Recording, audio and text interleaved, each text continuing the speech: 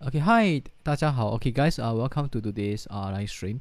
Today's live stream will be a lot more in Mandarin because all guys are from Taiwan, so I'll be talking in Mandarin.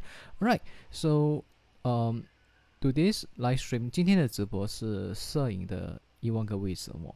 So we will get 我们会有一个朋友，就是他是个艺人经纪人，可是因为现在艺人经纪人需要做很多的东西，很像帮艺人剪视频啊、拍视频啊，或者那些宣传的活动了，所以我们就请了一个拍摄大佬，还有一个混音的大佬，然后我们就可以问他全部的问题，关于拍摄啊、宣传啊、混音啊、录音啊这些问题。那我们就把他们拉进镜头吧。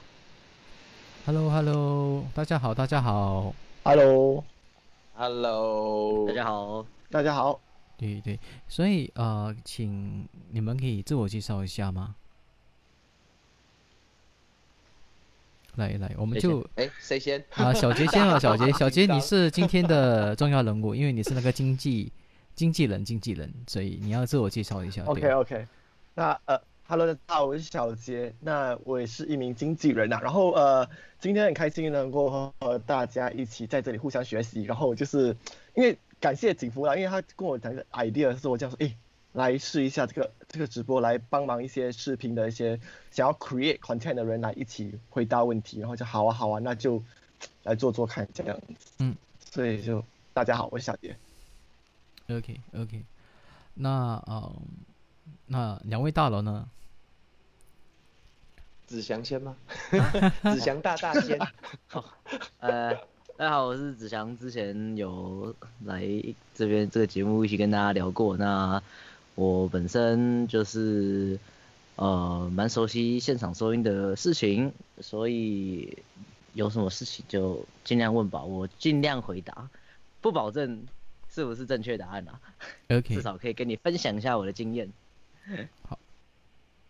嗨，大家好，我是被景福推坑的新培，我是 YouTuber， 我平常在拍摄一些3C 科技产品的评测啊，或是拍微电影，那有时候也会开一些直播跟大家好好聊聊。那因为器材上面花了蛮多钱，所以算是可以小小跟大家分享一下。对。Okay. So to our viewers who are here, if you guys are getting confused, why we are all speaking Mandarin, because today most of them they are actually from Taiwan, except for myself, or they are actually either from Taiwan or working in Taiwan. So today's topic will be more about the Taiwan market, and also about YouTubing, and also creating content for the Taiwan market. But if you guys have like questions you guys want to ask about recording, about promoting, how to promote your YouTube video, how to film your YouTube video and stuff, please type the question in English. I will translate for you guys. Alright. So just as disclaimer, for today, we'll be mostly conversing in Mandarin. So if you guys do not understand, let me know. I will do the translation for you guys. Alright. Yeah, friendly translation service done by myself. If I get it wrong, I'm so sorry, but I'll try to translate. Alright. Okay. So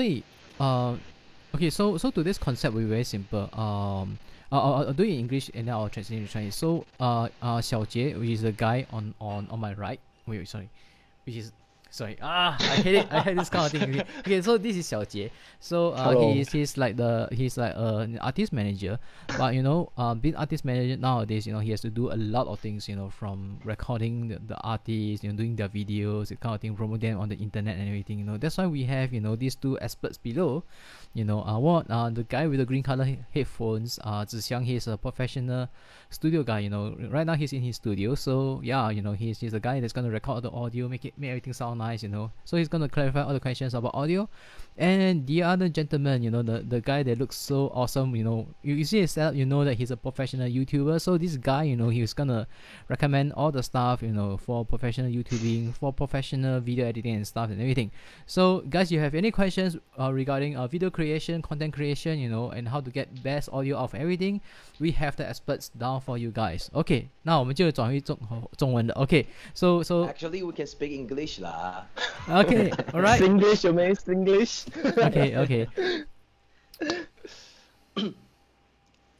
Okay. So okay, well, okay, let's do it in Mandarin，比较亲切一点。OK， 所以小杰来，因为你开始做经纪，你做艺人经纪人有多久了？其实我是从17岁就开始接触到这个行业，可哇哦是因为我是做 part time 的方式，就是说就是兼职的方式来做，然后真正入行其实是3年前，就是2年3年，2017年下半年。OK，为什么你想要做一个经纪人？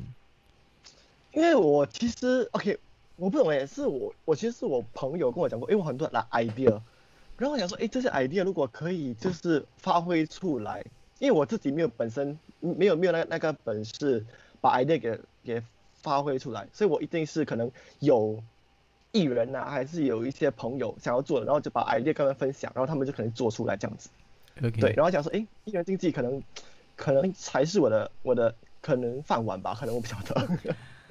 OK，那你现在身为一个经纪人，有遇到什么样的痛苦啊，还有什么的吗 OK， 其实我从以前呢，因为我接触主媒体的那个环境比较多，然后就很少就接触到可能自媒体，就是在关系，每个人都在开始做直播，做那些 IG Live 啊、Facebook Live，有吗？啊，有 OK。开始在做这些，我就开始在做这些直播，因为疫情嘛，不能出门，所以开始在做直播了。然后就这个世界好陌生这样子，因为有太多的平台，太多的群众在这个平台里面了，所以就想说，这次可能遇到的困难就可能有一点麻烦，对。OK， 那你想，因为我们今天的好处是我们有2位大佬，所以你可以发问你的问题，你开始你的发问，因为你是今天的1万个为什么，所以你可以发问过后，然后我们就请求2位达人来什么都可以问。是吗？什么都可以问，没有尺度上限，是吗 ？OK， 来吧 ，OK， 来，小杰，请问新培。来，请说。没有啊，好啦，等小杰。好，可能先问新培吧，因为像起初啊，就你为什么会选择要做一个 YouTuber？ 就为什么会选择要在这个 YouTube 上分享你的东西？其实我一开始不是在 YouTube 上面，我一开始是在 Facebook。OK。然后就是原因是因为我那时候在当兵，然后我真的很无聊，因为你知道台湾当兵就是那样嘛，每天扫地打扫，所以那时候觉得现在不会是一样的，因为我们晚上是可以用手机的。因为我是替代役我是该死的替代役，我不是当一般兵役。然后我们晚上是可以用手机，那就看到最近好多人，那个时候很多，比如说反骨男孩也是那个时候出来的，肾结石也是那个时候自己单飞出来了，然后就很多人都在拍影片，然后就发现好像很好玩那我就用我的手机开始拍，对，从那时候开始接触摄影。可是就直到后面开始被自己周遭朋友说你拍的那么烂，你不要拍了。然后我这个人又比较不服输，所以就开始走上摄影这块路这样子。OK， 所以你的 content 那时候你是拍一些什么样的 content 啊？烂片，就是大家还记得大概3-4年前有一个短片的平台叫 Vine 嘛，有一窝蜂的什么黑人他们的 Jordan 鞋啊，然后的一些那种几秒钟的短短的笑话影片，我早期也在拍这些。对，所以是拍类似就搞笑啊那些。对。就是短影片集，像现在的抖音啦，差不多意思，跟现在抖音差不多。对。然后它的那时的那个 feedback 会怎么样？就是那个点阅率高吗？那个时候点阅率真的很高，非常高，因为那个时候在做这一类的人不多，真的不多。然后那个时候也还没有所谓的 vlog 开始，因为在台湾 YouTube 的这一块带起 vlog 风潮的是肾结石嘛。那在那之前其实没有什么人在拍自己的生活日志啊之类的东西。所以以前大部分大家都是拍短片类型的，这种比较偏 unboxing 啊、评测啊，然后或者是 vlog 啦、travel 啦，这种都是比较后来才开始冒出来的。filming 就开始渐渐的，有点类似国外的 YouTuber 像 Smosh， 他们以前都是拍影集类型的搞笑影片，可是现在大部分大家都是分享这种像 Casey 啊、Peter 啊，他们全部都是 vlog 类型的，对。OK， 所以你的短片大概是多长呢？30秒。哇哦，真的是短片。对啊，很短片啊。像我前阵子其实有点怀念拍短片的日子，然后所以那个时候我就拍了一支，就是我在很忙做的很严肃很 cinematic 的画面，然后我转头跟我讲 Hey Siri， 然后我的 Siri 跟我说我没有叫你乖，他就跟我说，因为你们知道可以给 Siri 设定自己的名字吗？对。对啊，对啊。然后我就把它设定，他要叫我鸡鸡超大的新培，那他就，我就拍了这样的短片，对，Yeah。OK， 所以30秒，哇，等于是现在的那个集中力的那个影片的那个长度，对，差不多。OK， 那天翔呢？因为子祥。sorry， 子祥，天哪 ，OK， 子祥 ，sorry， 那子祥是直接一出来就是做 sound engineer 吗？还是说还是有尝试拍影片啊？还是之类的一些平台？我是念电影系出来的。我在美国念电影系，那在念电影系的时候，其实我一开始根本没有想要走这个产业，我是想要做音乐，因为以前玩乐团嘛，然后想要录音啦，然后那个时候有的选择就是电影系里面有一个录音的专长，对，然后就是我就想说，那我来学这个好了，对吧？学一学就变这样，然后因为其实我们那个年代，就是我念大学的时候，毕业是2010年，不对，我2010年入学，2014年毕业嘛。然后2014年毕业，那个时候其实正好已经就是那种唱片已经倒的，就是差不多了。因为数位串流那时候，我们学校以前就是我们我们以前还有底片机啊，还有一些这种就是很久以前的盘带，但是现在几乎都没有了。就是大概在08年开始吧，就是基本上已经全部洗牌了。对，然后那个时候就毕业都回台湾，然后就发现哇，我刚毕业，怎么录音室都关了？对啊，然后就这个时候就是剩下这种影视界的戏剧收音有缺人，然后它的这个后期的配乐啊、音效啊、混音啊这些东西是有它的市场在，对，所以呢，我虽然一开始不是很愿意，但我还是又回来了。对，这是生活所逼啊，一点都不浪漫。哇，其实说的也是，因为我是觉得最近就是像我们啊，现在什么都要自己来的嘞。我觉得，像比如说我啊，就我得自己拍影片，自己去剪，自己去找，因为这些东西自己做会比较可能更了解我们要的东西是在哪里。然后想说，可是有一个问题是，我们要怎样去抓住到人家的那个注意力？因为我记得我老师之前有跟我说过，像我们的 IG 啊，我们的 FB， 我们要选3样东西来 po 来代表自己。像比如说你可能你 IG 讲说你可能美食、旅游跟可能心情之类的，这3样东西来 po， 就专注在这3样。然后你们在拍影片的时候，就是有没有说一个主题这样子，还是说就是说，今天跟着潮流走，我就跟着潮流这样子拍？因为有些人是可能 cover 现在很红，就开始做 cover， 可能下一次就做了可能吃的那个 vlog， 就做吃的这样，就还是说你们会坚持在自己的岗位这样子 ？OK， 我一开始做影片的时候，其实我是没有定一个 topic， 我没有做一个 main subject， 就是没有定位。我一开始其实并没有，因为我一开始的想法是我想要观众喜欢我这个人，所以不管我做什么，他们就跟着喜欢我这个人。对。可是这样做没有不好，也没有不对，但是它存在一个很高的风险，就是你这个人不可有哪一天做了一件被大家讨厌的事情。因为一旦你做了一件被大家讨厌的事情之后，你做什么他们都再也不会来看你了。但如果你有一个主题性的，就算你今天做了一个讨厌的事情，你这个主题继续做下去，有需要的人还是会来看你。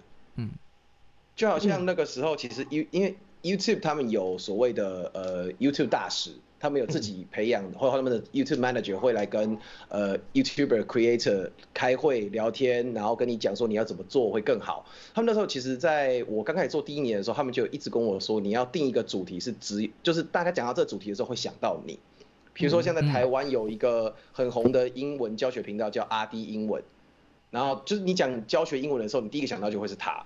那比如说你讲到可能开箱一些房子啊，然后做一些很疯狂的实验的啦，我们可能会想到9man 做3C 科技，然后可能做耳机评测，我们讲到艾尔文之类的这种，就是你要有给别人一个明确的方向。那这样子有个好处就是你比较不容易被取代，你也不会因为任何的意外发生而导致你在这个行业的就是流量一瞬间减少。所以我也是这1-2年才开始，1-2年不是2年，1-2年才开始转做就是摄影类的，然后3C 科技类的开箱评测跟微电影。对。OK， 小杰你稍等一下，我去解，有些人在发问了，有些人在发问，那我们就欢迎前韩国明星，你灭了你自己 ，OK， 你稍等一下。你灭了你自己。OK， 那我们有米润他是韩国大佬，没有他是前韩国明星，现在在新加坡做主持人，所以他也是来偷写我们的教导。然后他也说了一句话，就是他觉得 Jasper 新培的荧幕是最好看的哇，所以他是拍摄达人啊，我们不是啊。然后呢，还有几位，没有这回事，哈哈 ，OK。然后米润他在做偶像之前也是念摄影系的，所以就跟子祥一样，哇哦，酷哦。对啊，然后有好几个人跟 Jasper 说嗨，所以可见 Jasper 是红人。然后呢，有位朋友也认识子祥跟小杰哦，哇哦，你们真的是很厉害。不好意思，我回来了。刚刚有一个。OK， 没事。然后呢，还有一位朋友呢，陈先生可以问 Jasper 字幕的黑边怎么用出来呢？字幕的黑边用 Premiere 的那个传统标题，你可以用 SRT 的方式来上字幕，那你里面就可以自己选有没有黑边。那我有时候因为我的字幕有时候忽大忽小，要做变化，每一个字可能会有特效字，所以我会用传统的标题来一格一格拉，但不要学我那个很麻烦，很累。对。OK， 然后有粉丝就在嘲笑你，新培等一下要换电池了吗？对，没办法，我又快没电了。OK， 没事。OK， 然后翔哥，哇哦，真的是大佬，翔哥都出来了。他也是一个很厉害的录音师。对，所以你是他们的大佬，哇，大佬。没有，不是。对，我比较混。OK， 翔哥对啊 ，OK， 不要欢迎我，为什么米瑞为什么不要欢迎你？你是大佬啊，下次我们可以一起来，我们就可以聊一下更多有趣的东西。然后小杰是台湾人，米瑞就是他们在 caption 上面，他们要加一些字幕的东西，就是加一点黑边啊，然后那个字幕就看起来比较突出的感觉。对，为什么不用 A73 啊 ？OK， 这个是技术上的问题，这个要问一下新培，因为我们这3位应该是没有用到专业相机吧？OK， 我现在用的是 Sony 的，算了，某个 S 牌的，讲出来啊，没事啊。A73，对啊，好，因为他不找我，他不找我业配的嘛，不高兴啊。好，没问题，那个 S 牌，那个 S 牌的，那个 S 牌的相机啊，那个因为 A73你刚刚提到的这一台，它很烦，它没有翻转萤幕啊，所以我要把相机的画面接到电脑里面来的话，我必须要接一个 HDMI 的线，然后接到截取卡后拉到电脑。那我就再额外装个 monitor， 因为一台相机就只有一个 HDMI 的洞，所以我就没有办法看到我自己了。那我没有办法看到我自己，我就会很没有安全感。所以我一向都是用 A6400来做这个直播，是因为这个原因。OK， 了解。因为这样的话比较方便一点，对吧？因为你可以看到自己，你有那个安全感，你知道自己的样子 OK 不 OK， 对吧？我要是哪天整容成彭于晏，我就不用看了，对，我用 A73。OK， 然后米人在问小杰是台湾人？不是，我是新加坡人，然后就是在台湾，就是在台湾混过饭吃。对，开心啊。对啊。对。OK。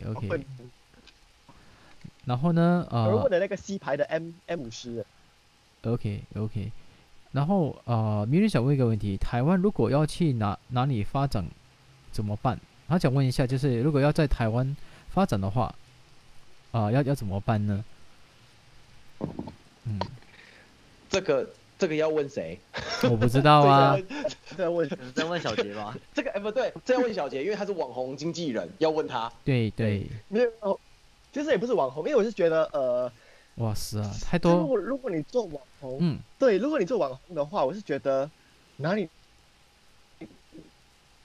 一样，因为是这个电脑的那个环境啊，就是说各地都看得到的一个环境啊，所以不需除非你是在那个环境，比如说你要做台湾，那你就在台湾混 OK。可是如果你是可能要做不一样类型的，你在哪里做都 OK 啊。就是可能你要做旅游的还是你要做吃的啊，哪里做都 OK 的，其实都不需要说一定要在台湾还是在新加坡还是马来西亚之类的。美惠是哪里人啊？美惠有美惠吗？你说 Mirin 吗？我这边显示他的名字就是刚刚问那个 Canon M50 Good 的那个，我这边显示他的名字叫黄美惠。美惠她是新加坡人，可是 Miri 她曾经是台湾偶像哦。那就回台湾了。没有，对不起，她不是台湾人，她是韩国偶像。韩国偶像。对呀，她在韩国有当过偶像，对。其实我觉得，如果想要来台湾发展的话，你可以在国外拍摄在国外生活的 vlog， 台湾人很喜欢看。是吗？像有一个香港的女生，她住在韩国，她叫 Mira， 然后她的影片我们台湾人也超级爱看。然后我们也有一个台湾的女生住在日本，然后也超多人爱看。然后比如说像前阵子我们台湾有几个 YouTuber， 他有一个很有名的100万的 YouTuber， 他跑去日本游学了，他那个系列也在那边生活的系列也是超多人看，就是大家喜欢看一个不是住在那个国家的人去那个国家生存的影片。所以如果你是新加坡人，然后你有在韩国当过偶像，你可以去韩国拍摄 vlog。对。哇哦，对。可是现在因为温情，所以没办法去飞，所以我们就有点期待。OK， 然后阿翔好 chill， 对，阿翔很 chill 的，对啊，都是玩调音的，都是很 chill。对，就 keep calm。对。然后有人在问新培，刚刚，不请就问问题，我会把他们念一遍。对。然后有人在问新培几时要买 RED。我真的有在考虑要买他最新出的那台 6K。哇，你真的是超有钱。因为它很便宜，它真的很便宜。真吗？多便宜？因为S 牌的 A7S3 出来的价格跟 C 牌的 EOS R5 的价格可能跟它的 6K 差不多，那我可能就会直接上 RED 6K 了。对啊，这样的话我也是干脆买 RED 了。对啊，就是应该会是差不多的。OK， 没有差多少啊，期待。那我们就一起买，反而会更便宜吧。没错，我问他有没有打折。哎呀，对，我认识 RED 的人，所以我去问一下 RED 那边。好，我帮你问，我看可以不可以。谢谢哥。没事，大家一起加油，一起加油。艾尔文要不要一起啊？艾尔文。不要了，哎呀，我们其实尼康的我也是认识，所以我们也是可以一起玩。N 牌吗 ？N 牌我认识啊，C 牌我也认识啊，我只不认识 S 牌。讲到相机哦，我就是觉得，如果一个刚刚要出来想要拍片的一些 YouTuber 还是可能网红，你会推荐哪一排的相机，还是说哪一个功能相机会比较好？直接用手机吗？你的 iPhone。我跟大家分享一下我自己的经验好了。我一开始就是用 iPhone 在做拍摄，然后其实我一开始用 iPhone 在拍摄的时候，我找过我一些做 show girl 的朋友跟我一起拍，因为你知道我们是男生，要吸引人家来看其实不容易，所以有美女跟你一起拍会比较多人想要看，所以一开始我就找这些美女跟我一起拍。对，因为 Joyce 跟艺人也是，哇，我们今天有好多艺人来了我们的节目，真的 Oh my God， 来了。Joyce， 我知道 Joyce。喂，听得到吗？听得到，对。然后就是我那时候就是我这些 show girl 的朋友，他们有自己的经纪公司嘛，然后他们经纪公司的老板就看到我用手机拍，他们就觉得啊这很烂，你不要跟他拍。我那时候就花了一笔钱买了一台 Canon 的700D， 买回来我就后悔了，因为它比我的 iPhone 还烂。真的比我的 iPhone 还烂，自动对焦比较慢，然后很多东西，而且因为一个相机你要学会操作到你会 setting 里面的所有，比如说ISO 啊、aperture 啊、balance 啊这些东西，你全部了解之后，你才有真的发挥一个相机功用的时候。所以我觉得刚起步的东西，与其去研究这些东西，你不如研究怎么把你的影片拍得更吸引人，然后让更多人想要看你的影片。所以用手机先拍，你有赚到钱了，再去买相机。这是我的想法。我可以插个题外话吗，翔哥？有，因为我一直很想要出国去读电影，我很好奇，你会推荐吗？去哪一国？美国吧。OK， 去出国读电影哦。真的学得到东西吗？应该是问说你为什么想要去学电影好了。为什么？因为我真的想拍电影。哇，对啊，我想。想拍电影。梦想大，对啊，很棒。对啊。那你可以先在台湾的剧组拍拍看，看你是不是真的喜欢。对，因为其实拍片看你啦，如果你是想要当导演的话，还是你是想要做技术组，还是你我想当导演，因为我爸爸本身是导演，我爸爸生前是在台湾拍连续剧跟综艺节目的导演。哦，对，我爸在华视。了解。对，不容易啊。都是拍摄世家，都是大佬。对，其实要当导演 OK 啊，可是就是你可以想一下，就是我想一下怎么讲比较好。去国外学电影，其实老实说啦，一开始你可能会觉得跟自己想象的落差，毕竟他教你的东西基本上你可能比他们还清楚，因为你自己是在自己有做影片的，对，自己做影片。那其实最新的东西，其实你会知道。但是你去电影，你如果要去电影系的话，最重要的东西是人脉啦，就是说，假设，因为像美国的话，他们分得很清楚，新加坡应该也是，就是你如果是拍电影的，就是 feature film， 你就是拍 feature film；如果你是拍 TV 的 drama， 你就是拍 TV， 你不会去碰别人。那如果你是拍 commercial 的，你是拍广告的，你就只会拍广告。对，那你很难，这几个人，就是这几个区域的人，他很难就是去 cross over。比如说电影一定是最高的嘛，那 TV 应该是最低的啦。对，那广告可能不在这两个之外，他拍的比较不是细的东西，就是他拍的东西 for 客户。对，所以说如果你今天一开始你抓到了人脉，或者说你进去实习的地方是电视台的话，你想要去拍电影很难。对，你需要花更多的努力。那如果你一开始就想要去弄 Hollywood 啊，还是干嘛，就是你想要去拍电影的话，你一开始就想办法进去电影这个产业。就算是从最低的开始做，或者说怎么样，就是你要想办法留在那边。对，他的这个产业的确是这样，而且它的饱和度比台湾还要高，所以说你要打进去他们的这个圈子里面的话，会比较困难。但是至于说学到东西的话，像如果你不在乎预算。就是你去最好的电影系，就最有名的电影系，他们都会请业界的，就是大佬，就是那种得过奖的这些人回来当老师。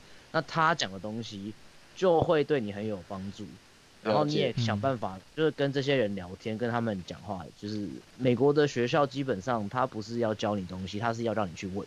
了解。对，就是所以其实像你现在已经有一个经验，你回去学是好事，因为你才有东西可以问。那如果说是一般的学生在寻找自己的方向，他训练这个东西就会很浪费，因为他可能只是在尝试，但他不知道自己是不是要。那如果你方向是确定的话，那你去念个研究所啊，还是干嘛的，就是蛮有帮助的。OK，因为我现在有自己买一些就是线上的教程，我都买国外的，比如说像国外有2个蛮大的网站，一个叫 Full Time Filmmakers， 一个叫 Tomorrow Filmmakers，它是2个，他们俩现在打对台，然后就是我都有买它，也不是都有买，我有买其中一个，然后另外一个我用我朋友的账号，然后就是我2边的课程我都有上，那里面有教打光啊，有教收音啊，什么就通通都有教，所以我就是。可是我还是就是因为一直有一个梦想，想去国外读电影，所以我想说，因为你有读过那边的，所以我不晓得是不是我在网络上学这些东西就好了，就不用再花这笔钱去国外这一趟。对，就像我刚刚讲的，你在国外，他教你的东西，可能的确就是这些影片可以教你的，但是他的人脉，你在那边遇到的人，是影片不能给你的。所以说你去国外念书要有一个概念，就是说你是去那边认识人的。你去交朋友的，对，你去那边，你去透过认识人来学东西。那课程能够教你的东西，你可以不用抱那么大的期望，因为有些的确你会觉得很有收获，可是有些或许你会觉得没有收获。但是我觉得你要把重心摆在你要去认识人，然后你要去认识，比如说你的同学啊，你的老师啊，对，那他对你的 career 有没有帮助，这个是由你来评估。对，了解。对，谢谢分享。OK， 那有一位朋友再问一下陈先生他问一下Deity S Mic Duo 跟 Deity S Mic Duo S 有什么区别呢？那 OK， 就是这个是 S Mic Duo， 一个是sorry 看不到，这个是 S Mic Duo 跟 S Mic Duo S， 所以区别是当然是长度啊，然后在我看法吧。我在室内是比较喜欢用 2S， 然后在室外比较喜欢用2。那子祥跟新培呢？你们有用过其中一支？新培有2支，我2支都用过。对啊。我个人的想法是，一支比较长嘛，那它能收到环境音的灵敏度就会更多，因为它的旁边的内圈是比较多的。对啊。然后，所以我一般在拍戏剧的时候。就是会比较需要收到环境音，但是又不要这么多。我想要它有指向清楚的收到他们讲话的声音，但是我又想要有一点环境音的时候，我会选择用 S-2。但是如果说今天是我一个人，比如说像我现在室内，我就是装 S-2S， 因为我房间有比较重的回音，我不希望它收到这么多的干扰，所以我就会选择用 S-2S。这是我自己平常使用的时候的区别。对啊，所以这位陈先生，所以。S Mic 2呢是在室外我们会比较用在室外一点，然后 2S 的话我们会用在室内一点，室内的用法。OK， 那我们看一下那些发问。刚才迷韵姐她在问一下哪一个直播 APP 比较好呢？那大家有他是说电脑直播还是手机直播？手机直播吧。手机直播有好多 APP 耶。对啊，好多，所以他再问一下，就是有哪一个比较好一点？对，他所谓的好，我觉得是看缘分嘞。缘分，因为有些我觉得是看，因为有些看缘分 ，Hello。因为你现在不是说他的 APP 应该是指那什么17啊，还是那些浪播，对不对？对啊。我是觉得是看你跟那个公司的缘分在哪里的。有些公司可能会给他一些比较好的一些资源，好的一些东西，然后他就会从中就可能获得很多的那些利益啊，或者可以曝光的比较多，或者有些可能公司的资源比较少，就可能就没有办法就达到他们想要做的东西。所以小杰又卡了。糟糕了。小杰，你告诉我你住台北哪里？我一定要叫我朋友不要去住那边，那边网络也太差了吧？他没有，他住在新加坡啊，可是他的网络真的是我的天哪！哎呦，新加坡。可是奇怪，我在新加坡也是 OK 没问题，有可能是因为他的设定吧，他没有把他的设定做好。他可能下载太多不该下载的东西。对呀，对呀。跟我们不一样，我们只有那种正经的东西，Final Cut Pro 啊 ，Logic 啊，还有 Premiere 啊这些东西啊，对呀，然后什么 Pornhub 没有，这个，对，稍等一下啊 ，OK， 不好意思，我宕机啊。OK， 那我们就这个问题我觉得新培可以回答啊。Cornell 他是 Piano Minion 的制作组，所以他想问一下，Piano Minion 是一个用古典就是用钢琴来弹那种 anime 的音乐的，所以他想问一下，他要怎么用 YouTube 可以怎么用 YouTube 得到50万个 sub 呢？那你说 50K 嘛？500K。对。500K 的 subscribe， 其实现阶他是哪一国人？他是新加坡。新加坡，那其实华语系国家都差不多。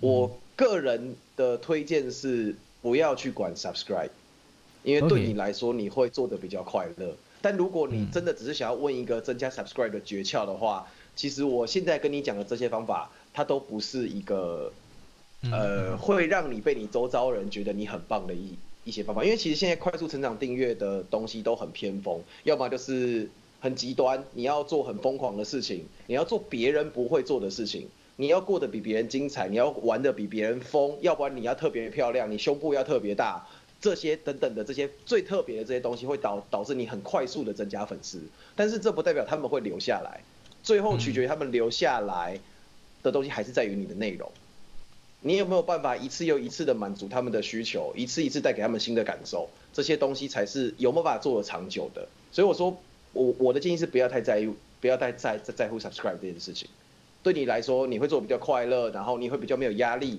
然后你做出来的东西才是你自己真心喜欢的，你不会为了增加 subscribe 去做一些你不喜欢的事情。对。OK， 然后欢迎小杰回来。那OK， 对啊，你的网络太卡了。OK， 那我们再看一下，刚才我们已经回答陈先生的那个问题，那我们再看一下，请问新培哪颗 GM 镜？哇，天哪，你真的是知道新培有很多好的玩具，所以觉得收藏。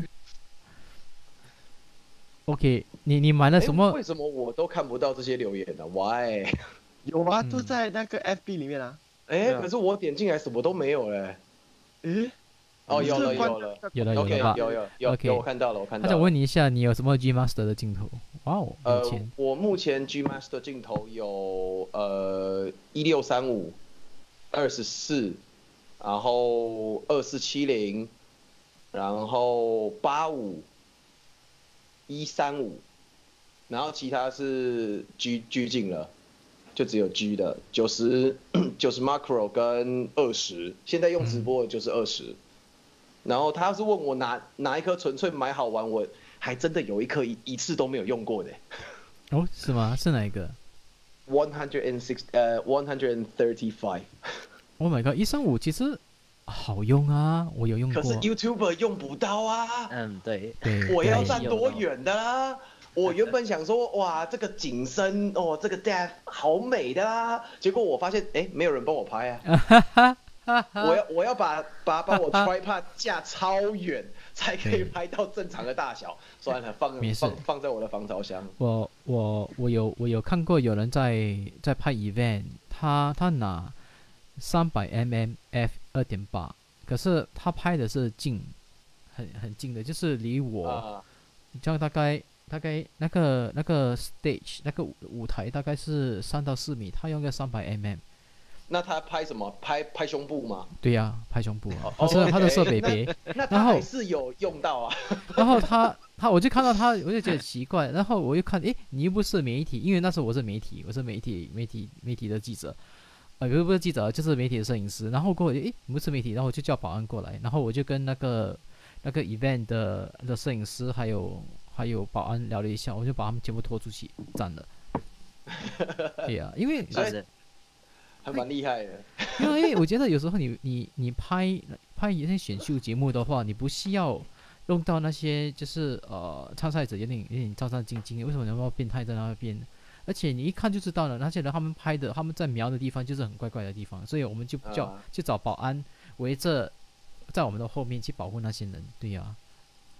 OK， 然后我还真的没有想过可以用这招谢谢你跟我分享。可以啊，可以啊，我下次会带135出门的。哦，死了，我又造孽，阿弥陀佛，天哪！这样大家都知道了。天哪，没有135不够，你要用300，真的。没有，我135，那我站第一排就好了吗？我没有，其实不用了。如果我是第一排的话，而且都是媒体的话，我用70-200就够了。也对啊。对，然后OK，小杰有技术上问题，我觉得小杰应该投资在一个很好的 USB 的 interface， 不要紧，我介绍给你。没有，他应该投资他的网络吧？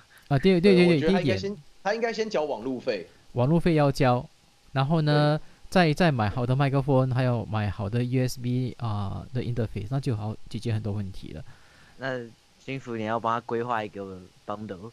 对，我会帮他规划一个班的，没问题。对呀。然后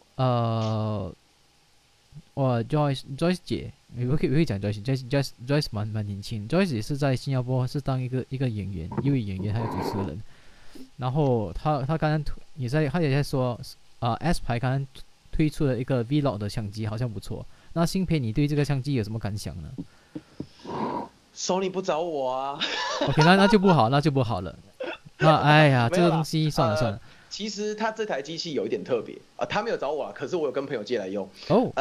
Sony 有一个系列叫做 RX100， 就是我们俗称的黑卡。黑卡4、黑卡5、黑卡6、黑卡7。然后其实这一台有点类似从黑卡4、黑卡5这2代加上黑卡6、黑卡7混在一起出来的一代。就是它有黑卡4的 ND 滤镜，还有黑卡5的大光圈，然后有黑卡7的防抖跟黑卡7的对焦速度。那它卖的比较便宜，原因是因为它拍照真的一般，就没有原本的这么好，而且它拿掉了一些内闪这些东西，所以价钱可以压低下来。但我听说好像有热档的问题，可是我没有遇到，所以我不是很确定有没有。热档是什么意思呢？就是变太热，然后它会宕机死机。天哪！对，我听说有这方面的问题。Okay. 但是我觉得，如果以刚入门的小朋友，或者是想要来当 YouTuber 的人，这台机器蛮好用的，因为它也可以外接麦克风。OK， 对，那是最重要，因为如果不可以外接麦克风的话，哇，那收音就有点怪怪。对 ，OK， 然后呢，我来看一下，我觉得新培可以一个人完成一部电影，他超强。那你有？我没有钱。对。不好意思，拍电影在台湾好像少说要5000万吧。哇，不行，所以要找小杰是经纪人，应该是可以帮助你们。我要找投资商先。对啊，没有，因为我要找投资商了。因为你视为一个经纪人，我也不知道了，因为我没有做。那是您的工作对吧？就是找投资。对啊，我们就要去找 source 那些 investors 还有找一些可能公司有兴趣，就是找我们想要做的艺人的那些经纪公司电影公司来投资这样子。OK。等一下，我在调我的音量。你帮新培跟新加坡 Netflix 牵线交给你了。对啊，靠你了。可以哦。可以啊。可以。我觉得我可以为了去拍 Netflix， 我就可以去买那个 Panasonic 的那个 S1H。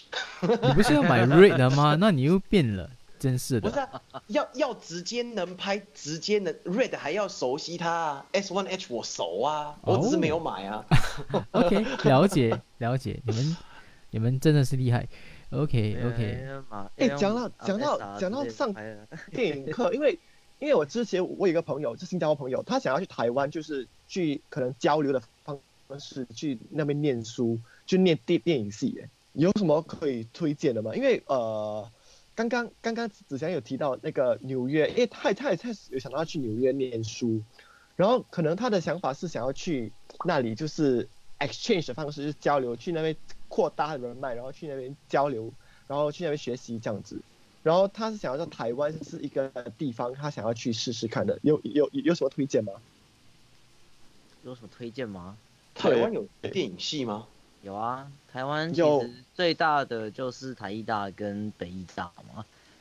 这两个，但是这两个学校，主要都还是在培养导演啦。哦，对，台湾是一个非常导演制的地方，就是一般来说，你说在一般的电影工业来说，其实应该是制片是最大的，因为制片掌握钱跟预算。对。可是，在台湾是导演最大。对。就是导演说什么就是什么，这就是为什么新培想要当导演吧？对，你怎么知道？哇，这样了解了，原来当导演是王，对吧？我家的邻居就是制片。然后他有跟我讲过这件事情，他说在台湾真是导演最大，所以我就立志我要当导演。因为我前阵子在跟着剧组他们拍就是电视广告啊，还有一些商业上的广告，我真的发现导演讲什么，所有人都乖乖的，我就觉得好爽哦，我也好想要这样哦。不会啊，就是要看你是什么样的导演。如果你是一般的导演的话，那其实你还是要听客户的。可是如果是你这种大导演的话，客户都要听你的。对。你就这样，你就心中充满好。那回到正题，要来台湾，学电影，好了，一样的问题啦，就是对，就是本来就会吗？还是说，是本来就？他有底了，他曾经有在短片赢过奖，然后他也是喜欢拍影片，然后拍导演，就是想要做导演这样子也是，就想要做导演。所以他是。对，然后他想要来台湾，就是可能交流，可能半年还是几个月这样子。因为说法我看到台湾的那个科系都是4年，就是大学系就4年以上，或者就是那个时间太长了，所以他就没有办法就 commit， 所以他是想要找一个短期的那个 course 还是一个交流的一个方式来台湾就是发展。他如果还是学生的话，可以用交换学生的方式，对啊，来做。但是如果已经不是的话，哎呀，这是一个很好的问题耶。你可以来申请研究所，然后只待半年啊，然后就休学。乱教。哎，很多人都这样，好不好？就好像我去跟因为他的想法是结婚，然后在那边待半年，然后我就离婚这样之类的。没有，你就出外，你就外出了，对，然后你就一直休学，然后就是对，大概。因为他的想法是觉得，因为在这拍影片其实不怎么需要学习，可是比较需要是人脉，所以他想说来台湾就是来认识人啊，然后来学习啊，然后互相可能交流这样子，所以他是觉得是因为他是。好像还没有大学毕业，就是还没有进大学，刚刚当完兵。哦，刚当完兵。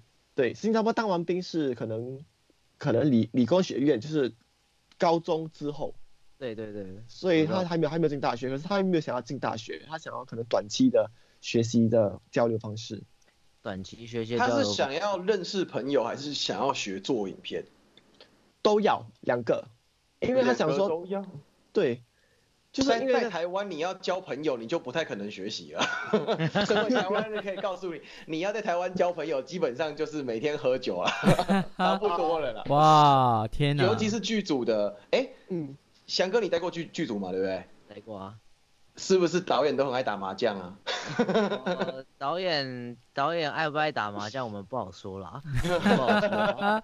对，我们这个导演爱做什么我们管不了啦，当然爱做什么我们管不了。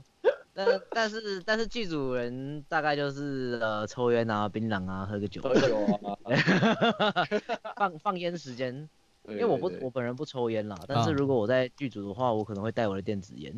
对，就是跟大家一起，至少会有话聊啦。就是没有，就是在那个氛围下，不然你什么都没有，然后你会不融入他们。对，所以你会学到一些坏习惯。其实台湾啊，就是有很多马来西亚的学生，来台湾念，然后他们就是念，然后就去外面拍片这样子，然后就没有在念书。好，对，我讲太多事。对，但是你说他可以来申请啊，然后就来念个半年嘛，然后就回去。对，啊，这样也 OK 啊。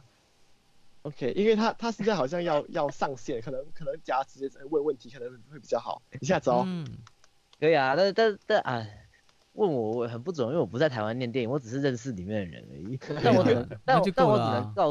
只能告诉你，很多人都会在里面就是待很久都不毕业这样子，对。OK， 哇哦。对，所以没有都不毕业啊？怎么？是啊，怎么说？啊，因为进去就开始在外面剧组拍片了啊，然后就没有什么，就没有时间去读书啦，没有什么准备，没有办法对啊准备毕业这样子。OK，那我看到我朋友上了，他叫 Jacob。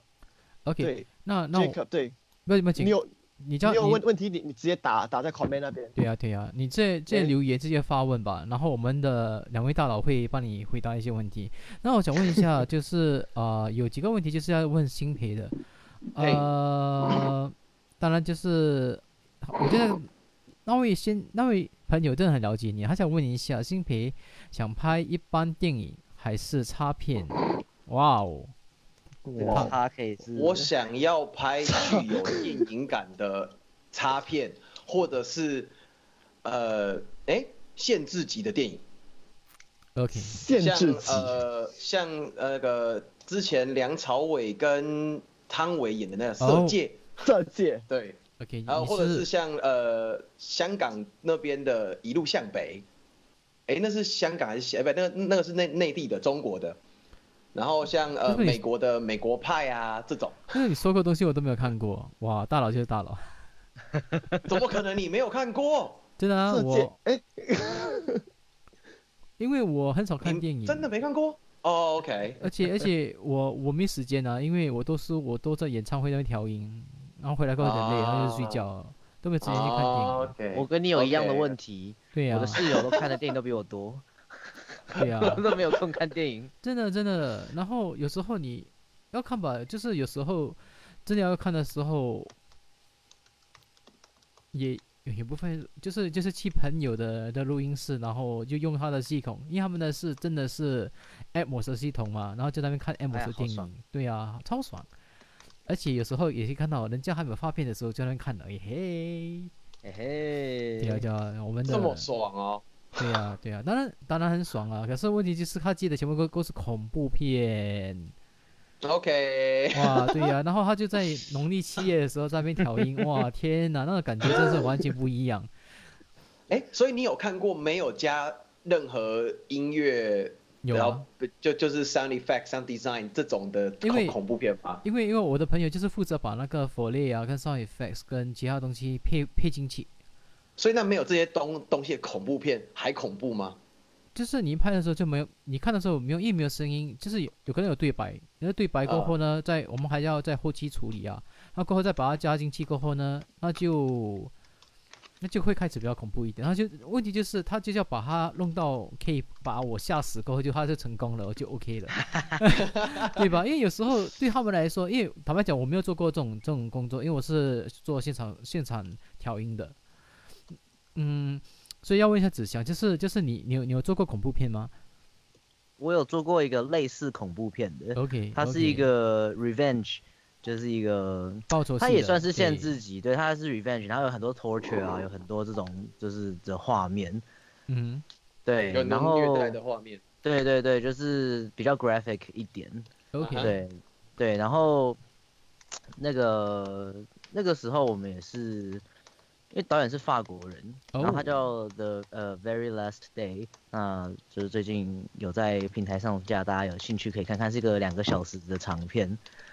然后我立刻查，对，帮大家打个广告。对，那个是我18年做的啊，然后那个时候就是其实它的画面，因为我们就是独立制片嘛，所以成本没有很高，对，所以新培没有钱也可以拍片。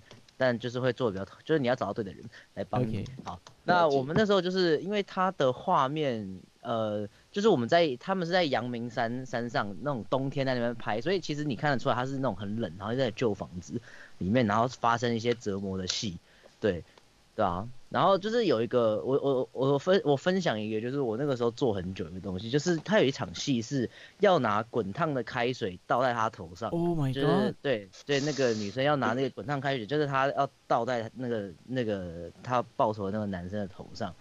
那这个场画面就蛮重要的，因为它是一个就是很惨的，就是它一定是很痛苦的一场戏嘛。对。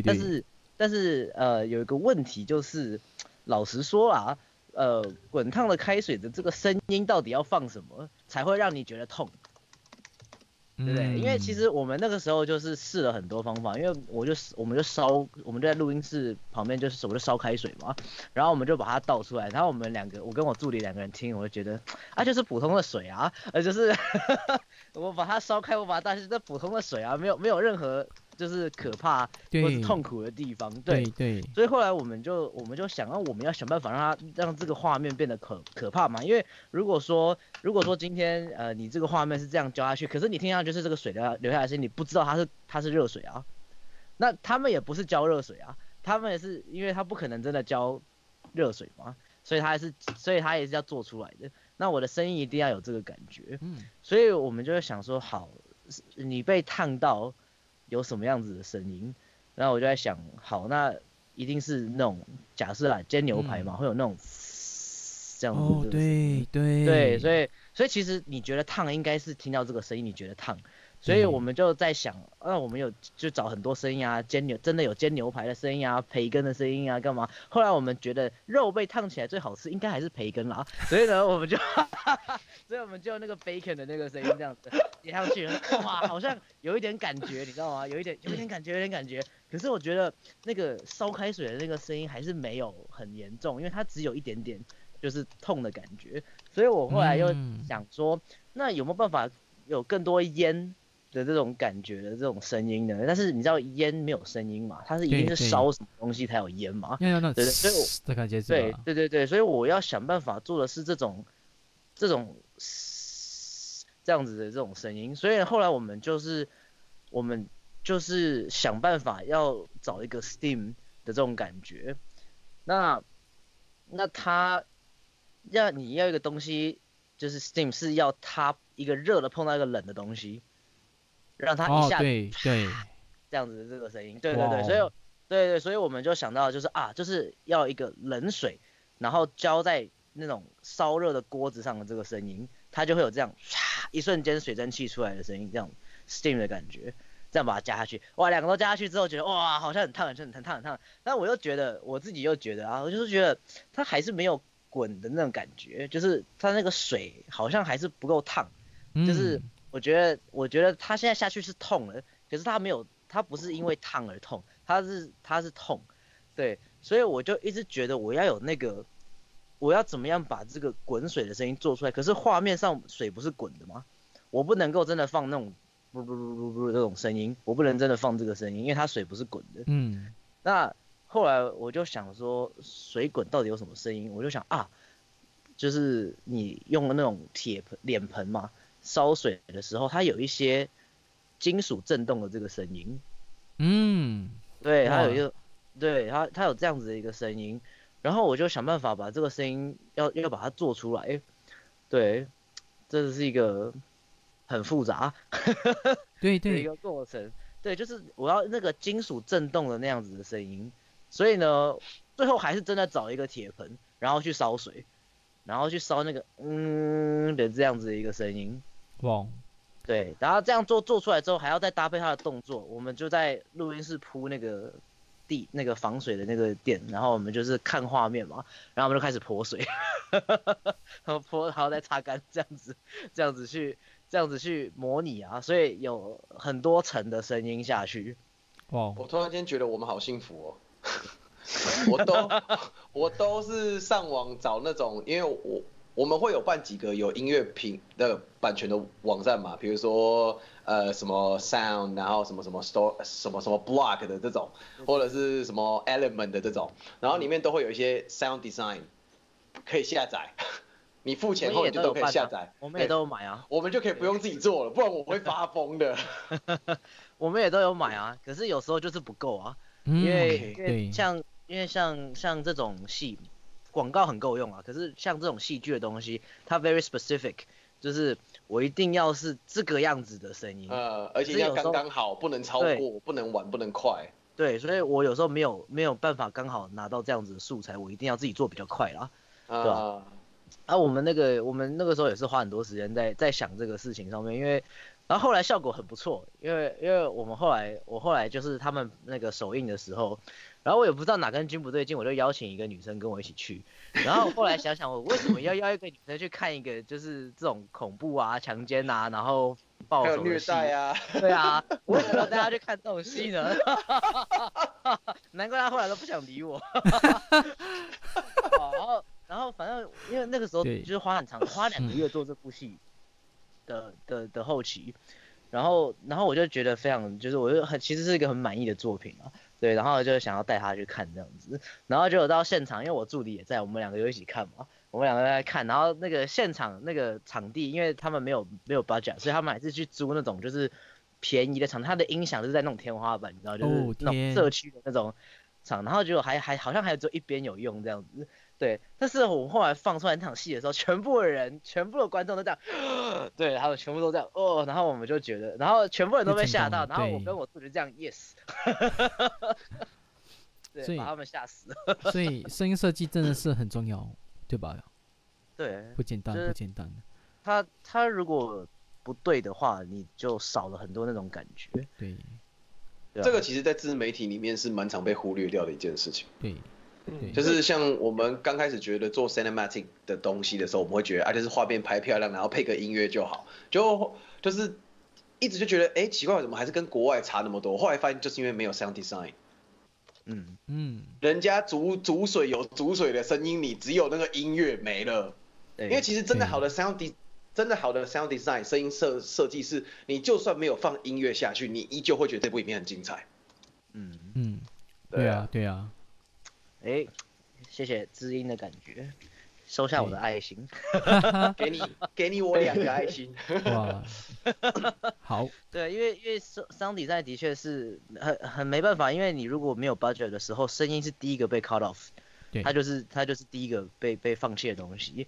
那这个时候它就限制了这个影片，因为你画面拍得再好，那就是。如果啦，因为现在大家观影的习惯可能都不喜欢开声音还是干嘛，可是如果你在拍戏剧的时候，你如果没有声音，对，就是不一样，是啊，对啊。你知道怎么强迫观众打开声音吗？哦，请说。不要给他字幕。对。我到底为什么要给你们字幕？我那么努力的把画面拍得漂亮，然后你在那边给我看字幕。我努力的把声音收得清楚，还要介于-6到-18 dB， 后置还要降噪、调音、拉高我的 high pass， 然后低 pass 什么都要调。我还要花钱买音乐、买版权、买 sound design， 然后你这边给我看字幕，你不开声音，没错，对不对？好吧，你各位戒掉看字幕的习惯，好不好？这真的是亚洲文化特有的就是欧美他们通通都没有任何字幕的存在，对，就很奇怪。对，这个是有历史存在，就是当时国民政府推动中文教育的时候，它是强迫，就是大家电视上一定要打字幕，而且字幕的大小就是一定要大于它一定要在下面画面3/3下面的地方，然后要大于多少尺寸，然后每一个电视都一定要打字幕，那个是当时政府的规定，他要让台湾人学中文。现在台湾人都会中文了，大家可以把字幕戒掉了吧？我也是觉得啊，对不对？你知道你们要看字幕，我们还要多花时间上字幕。对呀，好累哦。然后好累哦，都在看字，没有在看画面。对啊。对啊，你都没有看到我刚刚那个光，我刚刚那个特写，那个对焦对得多精准，你都在看那一行的字幕。对，这眼睛都挂在下面这一块。对啊。我是在美国看电影的时候就发现，哇，没有字幕，我有点惊慌，你知道吗？就是我在美国第一次看电影的时候，我在电影院，天哪，没有字幕，我怎么听得懂？是真的听不懂啊。有字幕我也听不懂啊。但不是啊，但这就是可是你当你没有字幕，你真的会去注意演戏很多细节，然后声音啊、画面，你要去。如果他真的有一些东西你听不懂，你去猜测它是什么样，因为你想要看戏嘛。对。你有字幕了之后，你看很多一些搞笑的片段，或者是一些很有梗的这种双关语的这种东西，你看字幕就先被爆雷了，然后人家真的讲出来的时候，你就少了那么一点点感觉。对，真的。这也是为什么我周遭朋友他们要学摄影相关，或者是学就是拍摄、录影啊、调色这些，我都会叫他们去看国外的，因为人家示范给你看的东西的时候，你才会真的去注意到他们哪里不一样，因为你是用听的、用看的，而不是都在看字幕，他在攻他小。这点是真的，所以把英文练好，英文练好可以学会很多东西。英文是你打开知识的宝库。没错。OK。对，我有业余在教小朋友英文，然后我就跟他们说，就是英文没什么了不起，它就是个语言啊。但是呢，学多一种语言就是你认识世界一把钥匙。对啊。它不见得学好英文，或许你会觉得现在没什么用，但是你如果把英文学好的话，你就会发现，你可以透过这个语言得到很多别的东西。对。我真的超级庆幸我有好好学英文。题外话，我也有在私底下教小朋友健康教育，而有需要的健康教育啊，健康教育是吧？健康教育是吧？好的。OK， 那我们去看一些问题吧。收到。对。那有些为善字幕是增加 ，OK， 算了，OK 陈先生，我以为善字幕是增加质感，哇哦，没有。上字幕是降低质感的一件事情。对，字幕。因为为什么很多人喜欢上字幕，就是因为它的画面不够美，所以它加了一个东西在上面，去吸引你的注意力分散，就不会注意到它画面不够美的地方。OK， 所以小杰，你知道你的艺人东西不要放字幕 ，OK， 你要拍好一点。其实我是个很懒惰放字幕的人嘞。好啊，我超懒惰，所以我每次拍片，我都说，我可以不要放字幕吗？我会交给我的同事去放字幕，或者是说可能把重点就放几个字出来就 OK 了，然后其他就是用带过的方式。OK， 对 ，OK， 而且台湾的字幕又分成2种，一种就是真的是字幕，另外一种就是有效果的字幕，我们叫做字卡，综艺字卡，就是这是传统出现在可能日本、韩国、台湾综艺节目才会出现的，会搭配像叮叮咚咚的声音、短音嘣的这种声音出来。对。现在也居然有电影也开始做这些东西，我觉得超奇怪的。哇，天哪！我那天看了一个香港的跟食神有点类似的一个剧情，然后他们在打斗的时候，他们背景居然跳了一个很大的字体，然后他说这不是综艺节目在放的吗？怎么在电影里面也有啊？哇塞，真的很不一样。是一种风格啦。可是我觉得那好丑哦。你觉得不成功吧？就是很丑啊，就是我想看很俗的感觉是吧？就是降低了你的制作过程，就是你把它变成一个从好好的电影，你把它变成一个 YouTube 的感觉。对，的确是，但是我觉得大家也不要太责怪电影界，因为现在很多电影界的朋友们有点迷失，就是方向，因为就是你也知道，现在大家的观影习惯已经改变了，其实电影的收入已经跟以前不一样了。那他们也会想要想办法去吸引到现在新的观众的，他们会想要去迎合观众的喜好啦。那可能在这个尝试的过程中出了一些状况，OK， 走了一些错误的方向。好，但其实老实说，像以我来说，我觉得 TV show 做这个TV drama 做这个东西蛮有趣的。例如说一开始吧，应该是 BBC 的那个 Sherlock Holmes， 就是他一开始就是新版的福尔摩斯的时候是找那个嘛Benedict Cumberbatch， 对，是他的名字吗？对不起，就是有点念不出来，就是那个脸比较长的演员，对，然后他那个时候就是因为他演的是那个新世纪福尔摩斯，他的设定就是现代的福尔摩斯，然后他打字的速度很快，然后他在办案的时候会有一些字卡的东西来 represent 他的思维，对，那我其实觉得这个东西是很有质感的，就是在我那个时候在看的时候啊，对吧？我觉得做那种就是浮出来的有质感的字卡是绝对 OK 的，但是现在很流行那种就是弹出来的，然后就是那种连颜色都没有配好，就是红红的底，然后又很大，然后白白的中心，然后就觉得哦天，真的是很 Oh my God， 对吧？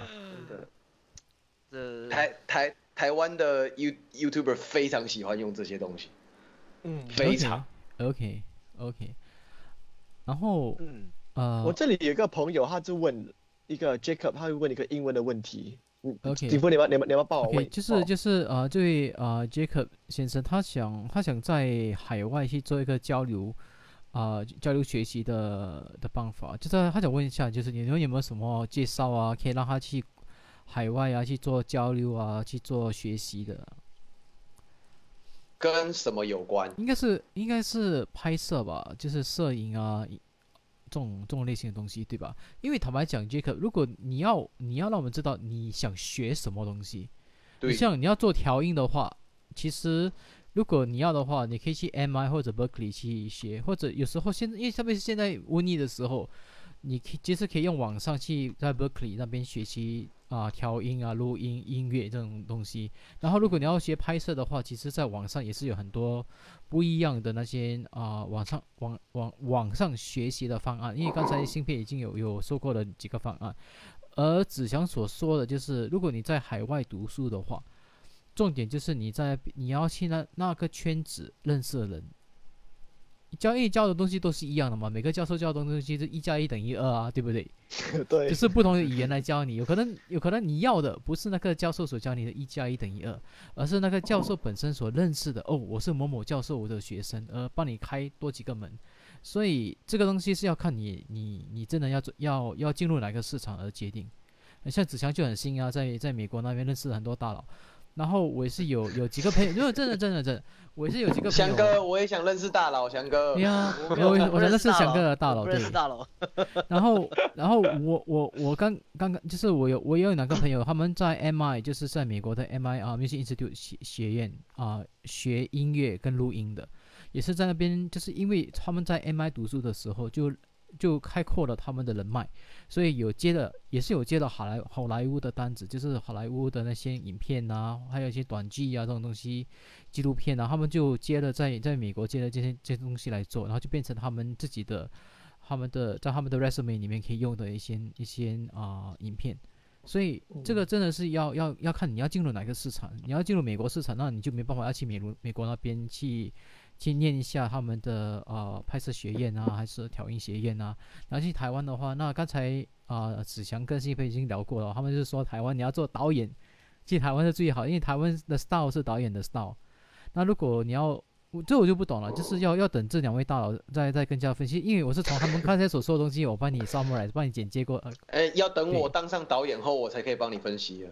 OK， 所以我等子祥带我当导演。哎呦，希望我是导演。没有，其实很简单的，反正小杰是经纪人嘛，我们就让小杰做这个任务。你是经纪人，你找 sponsor， 然后 sponsor 过后呢，指定要芯片来拍片，然后指定要子祥来然后我们要子祥来混音。对啊，然后我们要金主来当男演员。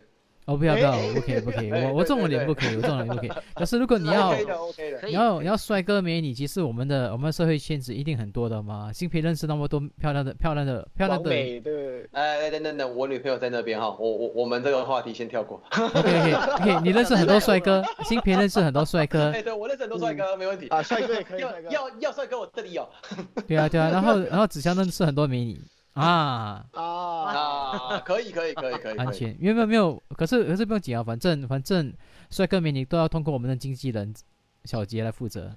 没有，然后这个我就推我的歌手上去拍一些唱的部分了，就天衣无缝。好啊，所以杰克，我希望我刚才的解说有真正的帮助到你，因为如果你真的要学习的话，好像昨天我是有跟几个制作人，就是写歌制作人聊了一下，他每次说的一点就是，如果你要例如你要在台湾发展的话，你就必须要去台湾；你要在中国发展的话，你就真的要去中国，去大陆，你不可以，除非你是大红人。如果你是张惠妹的话，那当然中国会找你做演唱会啊，很多地方会找你做演唱会啊。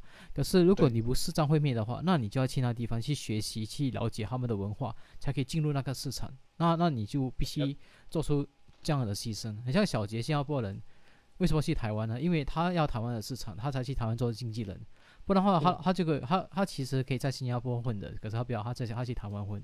对呀，像我是做亚太的市场经纪人，所以我也是要去很多不同的国家去看市场，去了解市场，我才可以做出我的市场策略，我才可以我才可以建立在那个国家建立我自己的市场出来。所以你真的要让我们知道你要进入哪个市场，那我们才可以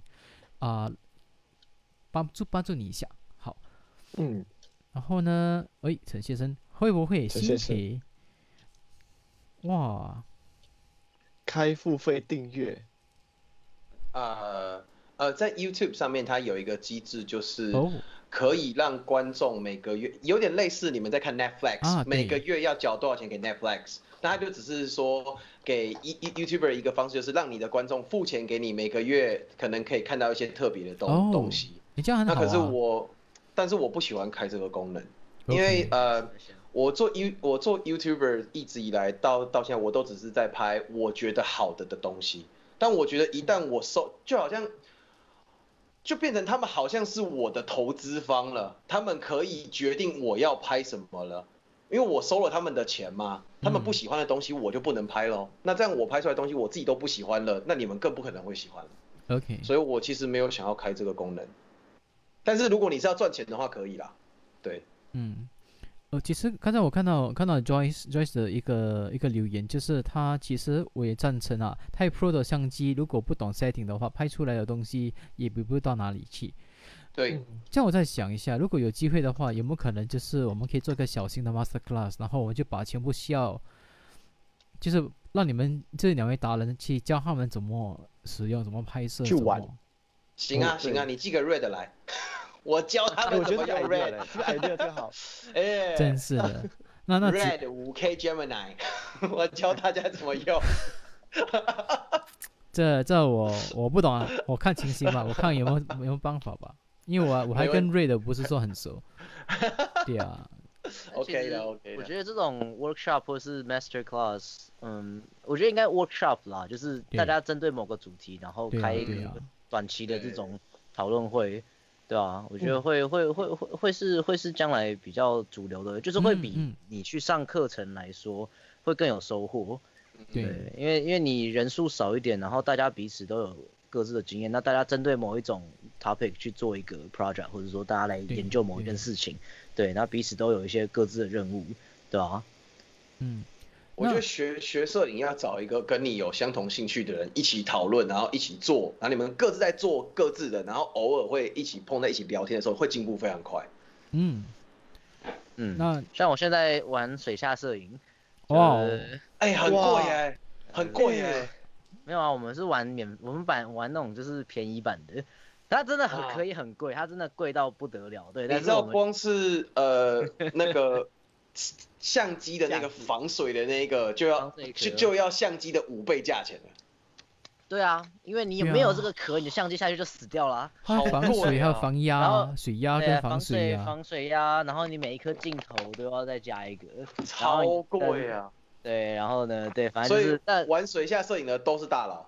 对，都是大佬，子祥大佬。我只是翔哥玩点水，拍，就是用那种就 Olympus 的那种运动相机练习拍啊，主要是构图啊，然后练习自己的稳定度啊，干嘛的，对啊，然后我们练习就是大家约一起前，然后就趴在那边10分钟一直拍，趴那边。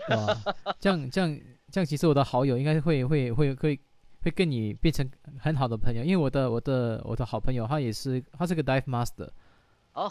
哇，没有错的，他已经升级，他是个 trainer。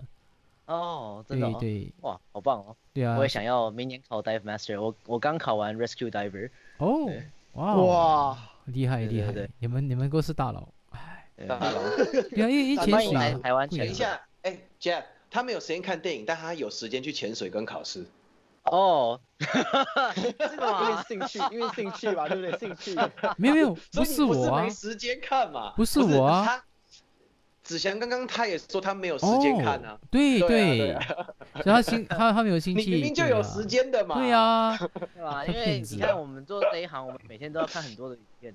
对啊，那倒是真的。如果休假的时候再看影片，其实很累，而且每次看影片都会忍不住去分析他的声音啊什么的。对啊。然后就对不对？你看，你是分析声音，我是会跟我女朋友讨论说，他刚那颗那个多利是不是歪掉了？对啊，或者是它的光啊这边啊，那个影子，它这个地方怎么会调成这个颜色啊？对，会，真的会，对吧？然后会倒带，对，会往前拉30秒，再重看一次。对，所以有时候看真的有点累，你知道吗？就是就觉得哦天哪，不要，我每次看又要又要再经历过一次这样。所以我很少去看演唱会的原因就是因为这样。哎呀，你也是这样啊？因为我会完全职业病啊！我去看演唱会的时候，我就手机拿出来插个麦克风，你像那个 speaker 的飞行有点错，这个调一下，调一下，这个 delay 没有放好，真的我会这样，然后我就听到哎呀，你的这个没有调，其实你这样放一下，我们这样算不算职业病啊？这很夸张的职业病，然后你听一下，为什么你这样的声音？然后如果我懂是谁在调音的时候，我就有可能我还会有时候就是有些朋友在看演唱会的，他知道我有气，你有气，帮我听一下，你在你帮我做这个地位，然后你帮我听一下那边的声音好不好？然后我就你这边有点怪怪，你帮我弄一下，调一下 ，OK， 可以，因为这样，那你要跟他讲说，那你那个钱给我帮你花一下。对，不要啦，你有帮他做事给你免费的票，对，所以是有时候真的是做调音师。哇，有时候职业病就是我们做摄影啊、调音、混音啊什么那种类型的，就是真的职业病超重，对啊，太可怕了，有时候都会影响到我们看电影的那个心情。对，因为也像有一次我看一个台湾的片，我觉得很好看，就是非常非常的好看。可是有一些声音，有一些地方的声音处理的不是那么好。对。然后结束，因为我跟室友一起去看嘛，他们大家就在聊这个片怎么样，很好看啊，什么什么的。然后我就说很可惜啊，就是有一些地方它的那个声音就是有一点扁扁，因为可能是收音的时候那个分贝太高啊，然后麦克的那个 dynamic 它的那个被压到啊，所以它的整个头听起来被切断。然后我的室友就这样，对，我听不出来。完全没有任何感觉，然后你这时候你就会觉得，哎呀，这个该是跟谁讲这个问题才好，你知道吗？对，这我了解。OK， 刚才有朋友在问一下我们懂不懂英文？对啊，其实我们可以全部用英文来交谈，因为刚才有好几个朋友是来自台湾的，所以我们就转去中文台。可是如果你们要我们问我们英文的问题 ，I mean we can speak English, it's okay, it's alright. Yeah, speak English 啦。哎呦，哇，厉害了，应该是被 Alvin 带。你们有来过新加坡吗？还是？我是去马来西亚，我有蛮多马来西亚的朋友，他们住 KL 跟槟城。OK。对啊，所以没有，可是新培没有 KL 的腔，还有完全没有，我只是跟他们相处久了，有时候会被他们那个讲话影响。对，哇，几够力耶！几够力下咯。哇，对，你要懂，对。我老哦，对，这是我唯一学会的。新加坡吧，没有，马来西亚也是。马来西亚有我老，是有啦，有。OK， 有没有台湾的靠的意思？下次我们就带你去这些地方去看一下，让你把你的中文带坏一下，然后让你回台湾。没有问题。那你回台湾过后，我在美国念书的时候有一个很好的新加坡朋友。是吗？跟我讲，对。哇，那就好玩，对。但他现在在美国当医生。对哇，大佬哇！其实子祥认识的全部都是大佬啊。有医生，然后有医生又有潜水，哇，很多兴趣就是跟电影没有关系，都是。OK， 其他都有。OK， 哇，一个大佬刚刚留言了啊，佩林他是一半，没有他不是一半，他也是个经纪人，他是个唱片公司的经纪人，哇哦。所以他是请提拔一下我们的新培跟子祥，拜托你了。对，谢谢佩莹姐。对，如果以后你们需要什么啊，多关照。对，请多关照这两位。对啊，他们是很需要你的照顾的。对啊，小杰就算了，因为你都认识他了啊，你可以直接帮啊。对啊，你跟他多熟了。之前我们是一起合作过，对，我们合作1年，将近1年，对。对啊，对，将近1年的时间。我被他坑了1年，哦天，真的。你也是啊，对啊，我们是这个团队认识的。OK 袁先生的那个你的留言不可以念出来，这样我们会被拉黑的，对不起。没有，他说我脚很长，你脚很长吗？脚很长吗？对。景福是想到哪里去呢？没有，你想歪了。没有，因为全部下面的东西我不谈，对。OK。对， OK，对，小杰，你还有什么问题要问一下这两位大佬的？我是觉得可能下次去台湾，然后可能更深的计划可以合作的话，我觉得那个我才是比较期待的。那那换我有问题想问你了。好啊，网红经纪人怎么赚钱呢？我们艺人经纪人怎么赚钱呢？其实我们赚钱的方式就是靠我们接的 case， 然后从艺人身上赚的钱，我们就抽成。那所以他就只有你可以帮他接 case 吗？还是他自己也可以接 case？OK， 这个很复杂，因为现在的艺人都是自媒体嘛，他们是会直接私讯那些艺人来就是接到我们。以前是直接通过公司，然后公司就会找我们，就是看哪一个艺人适合接。所以如果说现在我们要看你跟哪个艺人合作的方式是怎么样。如果说你跟这个合作方式是这样子的抽成的方式，那我们就用抽成方式。其实也没有一个答案，如果要讲的话，都是看我们的舒服度在哪里。那因为我一直很好奇一个问题，就是，那你们是因为我们台湾有遇过这样的问题，就是很多经纪公司他可能签了很多艺人，好，我碰到我的麦克风 ，sorry， 然后他签了很多的艺人，但这些厂商来找艺人做 maybe advertise 或者是做活动的，都是因为艺人所以来找艺人，然后这等于这个经纪公司并没有做到事情，但他还是有抽钱啊 ，why？ OK， 这就是现在自媒体跟主媒体不一样，因为 OK， 我也刚刚进入自媒体的这个环境里面，以前我们是直接，如果你要找这个艺人的话，他们是直接就是可能比如说你要找一个 ABC 的话，你要去那个唱片公司找他，可是现在不一样了，现在是直接我自媒体我哪里都可以去找啦，所以你会发现现在很多的艺人。我说艺人艺人他们的 IG 啊，他们的 FB 还是会留住那个电话，还是那个联络方式来contact 那个经纪人，而且从经纪人的口里，因为有些人报价其实通过艺人报价很敏感，所以其实艺人是需要一个经纪人来帮我们报价，帮我们处理一些可能琐碎的，可能我不想要做这个东西，我不想做这个东西，所以可能通过经纪人的角度来做会比较妥当，比较就是 friendly 这样子，所以。经纪人的角度就是在这里可以帮艺人挡很多的一些可能不想做的东西，所以艺人跟经纪人的关系就是要这样子的好做的方式啦。了解。对。所以现在也是很难做啊，现在很多经纪公司都是直接就是就是你跟我就是独家合作，不然的话就是可能你自己去接你的业配，然后我们就合作另外一个方式，就是可能音乐部分我来处理，业配让你自己处理这样子。了解。对。不一样啊，不一样。问题。来。因为对，因为我可以理解，就是比如说你今天是网红，或者是你是演员，但是其实你可能没有那么多时间去处理这些业配的邀约啊，或者是说这些琐碎的杂事啊，然后有时候可能假设啦，就是可能你跟他洽谈的时候，哪一句话说的不好还是怎么样，就会出事情嘛。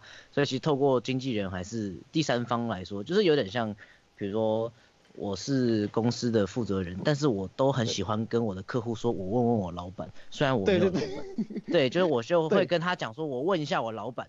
对，因为这样的话就会让他知道，就是说你不要来就是压榨我，对，因为我不是说我说了算，对吧？那我蛮好奇，就是说，那因为其实很多现在自媒体大部分啦，因为以前的经纪人就是说他签这个人，他培养他嘛，所以他公司给他资源，比如说让他去上课啊，让他去练跳舞、练唱歌嘛，然后给他钱啊，让他去，就是给他资源啊，去曝光啊，去出唱片还干嘛，不管怎么样嘛。对。然后公司会抽他收的费用，那个是他投资的回报嘛，所以也是合理啊。那现在自媒体的这些自己的，他可能是自己的频道养起来的粉丝，那就是因为就是他现在做的越来越大了，他需要一个经纪人来帮他处理事情。可是那其实这样听起来，感觉自媒体的那个经纪人听起来就比较像助理的感觉，对不对？有一点像，对，来帮他处理。所以我想问小杰说，你会 prefer 在一个经纪公司里面，然后去处理不同的艺人，还是你会觉得，我其实想要跟一个网红，就是很就是很大的一个网红，当他的这个专门当他的经纪人，帮他处理事情。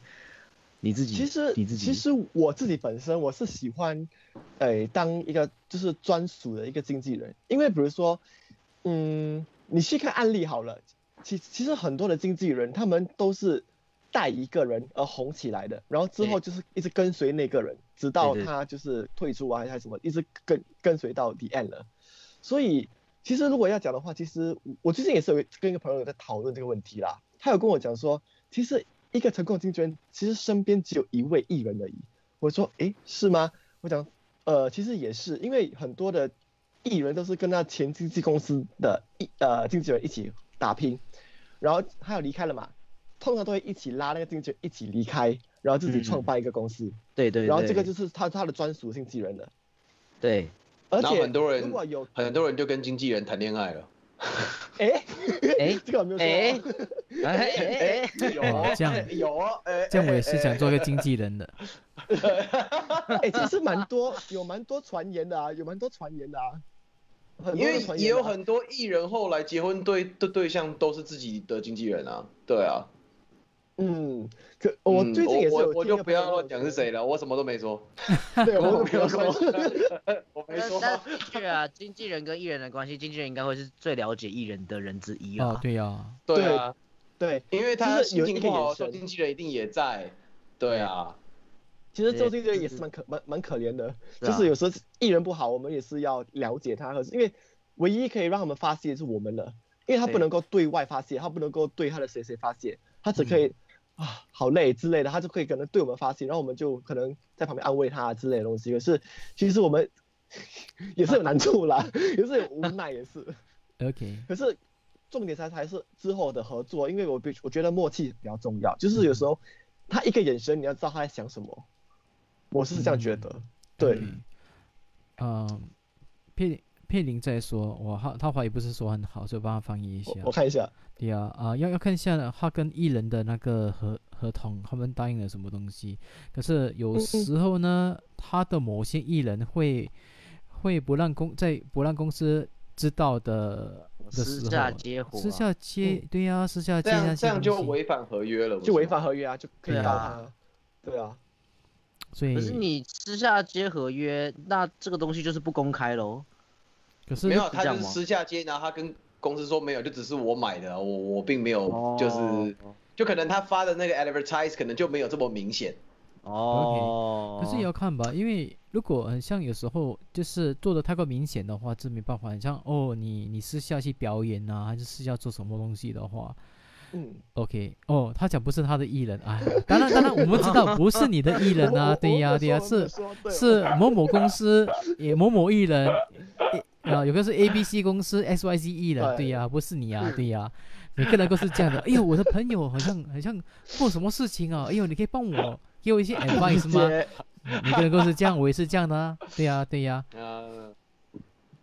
所以因为其实现在的艺人有时是会自己接也是。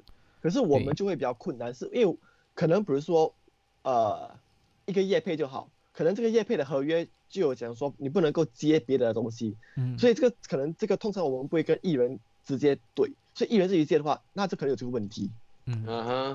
所以我们还是会劝请说，还是你跟我说好了，不然的话我们之后很难跟厂商啊，还是跟那些可能要合作的对象来个交代哦。OK。对啊，然后Victor 想问一个问题，好想知道新培如何使用这样的书面对吧？画面进行直播。你是说现在这个吗？因为你们应该都是用 OBS 在做直播嘛，对不对？我不是，可能不用紧。没关系，反正不管用什么东西，它会跟我们在平常录影做 record 的那个 codec 不太一样。因为做直播的颜色会比较淡，色域会比较少，因为它要上传到网络上面去，所以你其实在相机里面看起来的画面是怎么样的，送出去会变淡，颜色是会变淡的，然后还有它的对比会变得没有这么强，所以你就必须要就是要靠现场的灯光去加强它的光暗比，让你的颜色去凸显出来。然后因为人类的眼睛是很容易被视觉影响的，你现在看我的背景，它是有一点带白色跟就是偏绿的绿色，对。那这个绿是为了凸显我皮肤，让它看起来比较偏向 orange 的感觉。我如果背景打亮的话，你会发现我的皮肤会变红。哦，这是人眼在看颜色的时候，我们会因为背景的颜色不一样，而对前面的东西的颜色而产生不一样的感觉。所以就要去做不断的调和跟搭配出一个你觉得最适合你自己的一个的肤色。哇，因为谢谢老师。直播跟剪接影片不太，因为剪接影片我可以去做 color correct、color grading，但是直播没有办法，所以你就是用灯光来玩一个灯光的艺术。对。现在我在调我自己的，对，你觉得我应该调什么呢？我应该是 OK 的吧？还是我觉得你这边是 OK， 因为你就是想要做一个背景光嘛。啊，对呀，就是这样啦。这样感觉很像那个天堂，有没有？对呀，在符合这个品牌吧？对，谛听嘛。对呀，对吧？明白。对呀，谛听的感觉，对呀。那你下次要带个翅膀。不可以啊，因为太重我飞不了。对啊，我要跟小叮当借一下他的那个东西，他可以竹蜻蜓。对，哇，那才厉害，胖虎都可以飞，哇，天哪，太厉害了。有暴露年龄了。OK， 没事，我们也看过小叮当。大家对啊，我们有看过。OK， 来，小健，你还有什么问题要问这两位大佬呢？OK， 我这边还有多一个问题想要了解的是，在我们拍影片的当儿，对不对？会不会有想说，可能一些 content 会比较需要做的？像比如说，我不晓得为什么有时候像比如说裸露的影片啊，还是什么之类的，会比较吸引到人家来看，然后它的 content 的那个 boring 的程度可能会有到一定的，就是讲就是说有没有什么东西你们会注意的，就让人家会注意到你的 content？ 对，你要放什么成分在里面？像比如说我们做蛋糕，我们说一定要放糖啊之类的东西，才可以让更加好吃。所以在做影片当中，有没有什么东西可能要放进你的影片里面，所以人家才会注意到这个东西？我觉得这个其实很主要看你想发展的方向。因为你自己喜欢什么，你放什么是你第一步要做的。但你喜欢的东西不一定是所有的你的 TA 喜欢的东西。是。那可是你要想一件事情，就是你今天要做的这个东西，如果是你的 TA 喜欢，所以你红了，但是后面的结果是你以后要一起合作的厂商，这些付你钱的人，他们并不喜欢你这样子的成分，那你要怎么办？我这样说好了，很多人的影片很多人看。有很多 creator 他们的影片可能 maybe 都有100-200万人在看，但他比较没有办法接到所谓的 advertise， 他只能靠 YouTube 的广告收益去赚钱，他不可能接业配，原因是因为他的 content， 它里面所加入的东西是让厂商觉得这个影片我不容易把我的产品放在他的影片里面的人，就好像你说可能有一个女生，她每次都会穿得很裸露。那你放心，所有日本的厂商基本上都不太可能找他，因为日本的厂商都比较保守。对，所以这就是要取决于在你未来想要接什么样的工作，你想要成为什么样的 creators， 这个才是这个东西变成你要跟你的艺人讨论，他想成为一个什么样的人，他现阶段看 YouTube 或看 Facebook 或者说看 IG， 他最喜欢的一个偶像是谁？他如果要成为那样子的一个 idol 的话，他必须要具有什么样的 content？对，因为其实很好笑的是，你知道艺人跟网红都是一样的吗？他们的主要是要红，所以他们的形象都是塑造出来的。所以想要塑造，我们就想，这个的 target audience 是什么？他的 TA 是谁？我们就往这方向去塑造，就是 package 它。对啊，所以主要是还是要看他想做片。我这样说好了，我今天不可能去做喜欢巨乳的人嘛，我不可能每部影片都在这边挤我自己的内内嘛。那我变成我如果要去打这样的 target， 我就必须要花钱去请一个女生过来跟我一起拍，让她每一集都穿很少。所以就是取决于在他想要吸引什么样的族群，那他要吸引什么样的族群的目的是什么？你们也要去讨论。比如说他未来想要拍 AV， 所以他想要吸引这样的族群，这是一个理由，所以去吸引这样的 target。对，了解，这样还是要看他个人的方向啦。对对对，要看他自己喜欢什么样的方向，才去决定他要加入什么样的 content。就比如说他如果是想要当摄影类的，那他势必一定要跟摄影类的专业有关，他只有才有办法走这个 content。但如果他只是为了爆红，那其实很简单，他的 content 就是疯狂、裸露、色情、刺激，对，政治、大胃王、猫，对。OK， 对啊，猫也是可以红，有猫都会很多人看的。对，最近韦礼安啊，韦礼安在做猫的东西啊。Why？ 对啊，韦礼安也是在做猫啊。猫很疗愈啊。我比较喜欢猫是邪恶的东西，所以我有3只猫。好，我突然间觉得猫也没有那么邪恶了。没有，因为它是被那3只猫俘虏了，没办法。没有，其实我也是比较喜欢狗的，但是台北那你为什么要养3只猫？对啊，但是台北比较不好，台北比较不方便养狗。因为狗你要带它出去，它需要空间活动嘛。那我们的时间又很不固定，所以像我很喜欢德国狼犬，但是它必须要太大只了吧？对，就是我喜欢大狗，但是它不适合台北，我没有办法这样子虐待它，所以我就想说，那我就试试看养个猫好了。然后结果就养了3只，哇，对，就养了3只。因为我们都是领养，我们都领养那种流浪猫。有心人，有心人。对，就是有时候说啊，要救这只猫干嘛的，问我怎么样心有余，这只能救几只而已。对 ，OK， 那我们又多一个知道他爱猫了。他这是很多的那个兴趣耶。好，那爱猫不是兴趣吧 ？OK， 好，那你这样讲那我爱女人算不算兴趣啊？爱女人是你兴趣，那个是吗？这个不好说。你的兴趣，那很好。我们有多个疑问，那这个疑问应该是要让新培来回答吧？那 How good is the Pocket Blackmagic Pocket 4K or 6K？ 那是说 Blackmagic BMPCC 4K 或 6K 吗？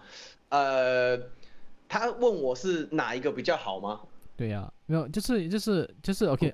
这我们用英文吧，因为我觉得这位 Danny， 你看他的中文不是说 OK。So the question is like how good is the Blackmagic Pocket 4K or 6K?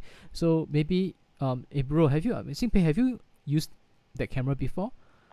Yes, I have been used 4K, and I used 6K for once. Okay. Actually, for once. All right. These two cameras is both good.But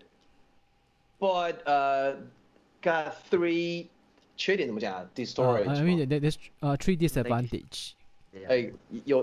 我讲中文，你帮我翻译。OK， 好。有些专有名词我不晓得怎么讲。可以啊，没问题。它其实有3个蛮严重的缺点。第一个是耗电。OK。非常耗电。4K 就已经很耗电了，6K 更耗电。OK。我曾经我用的 4K 是艾尔文的 4K。那这个 4K 我们在拍摄只有10分钟的影片。我们为了拍摄那10分钟的影片，要拍很多的画面嘛，我们用了12颗电池。OK，Holy shit！ 就为了拍这些 B-roll， 我们用了12颗电池。这是第一个缺点，它的电池很糟糕。OK， 你停在第一个缺点。OK，Alright, Danny. Based on what Jasper has said, he has used a 4K before, but the 4K has 3 major flaws that he has found. Okay, so for the first flaw is like the battery consumption rate is very, very high. So for 10 minutes of B-roll, they kind of like use like 12 batteries. Oh my god. Okay, so Danny 讲中文没关系。OK。我的个天哪！我那翻译来做什么？应该早讲嘛。OK， 来继续。第二个问题。6K 的话，它耗电就更严重。OK， 所以他们一定得要装假电池，就是幻象电池。OK。那个又很重。所以这是第一个缺点，然后第二个缺点是，因为 BMPCC 4K 跟 6K 它都可以拍摄 RAW 档，所以档案都很大，非常大。它的 data 真的是非常非常的大，你可能真的要买1TB 的那个 Samsung 的那个接在上面，才有办法很稳定的不用一直换记忆卡。这就是第二个缺点。那第三个缺点是因为他们的感光元件都不是 full frame， 他们都那个 4K 是 M43， 6K 再更大一点，可是他们的裁切系数都很大，比如说像 BMPCC 4K 的裁切系数是 1.9 倍，假设你今天用的是24毫米的定焦镜头，你用的是24mm 的定焦镜头，你这24就要再乘以1.9倍才是你的焦距。所以变成说就好像艾尔文，他如果在他的房间，他用 BMPCC 4K 拍，他必须要离非常远，不然整个人就会超级大。对，这就是第3个缺点，裁切系数、电量跟它储存容量。然后就是以电影机来说，你们知道 BMPCC 是口袋机吗？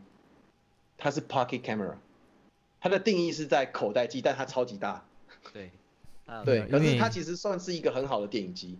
就是就以画质还有双原生 ISO 这些功能，还有它拍出来有 RAW 档、有 ProRes， 然后4:2的色深，这些对一个画面来说都是很棒，而且它 CP 值很高。但就是这3个缺点会让我不想买它，会发疯。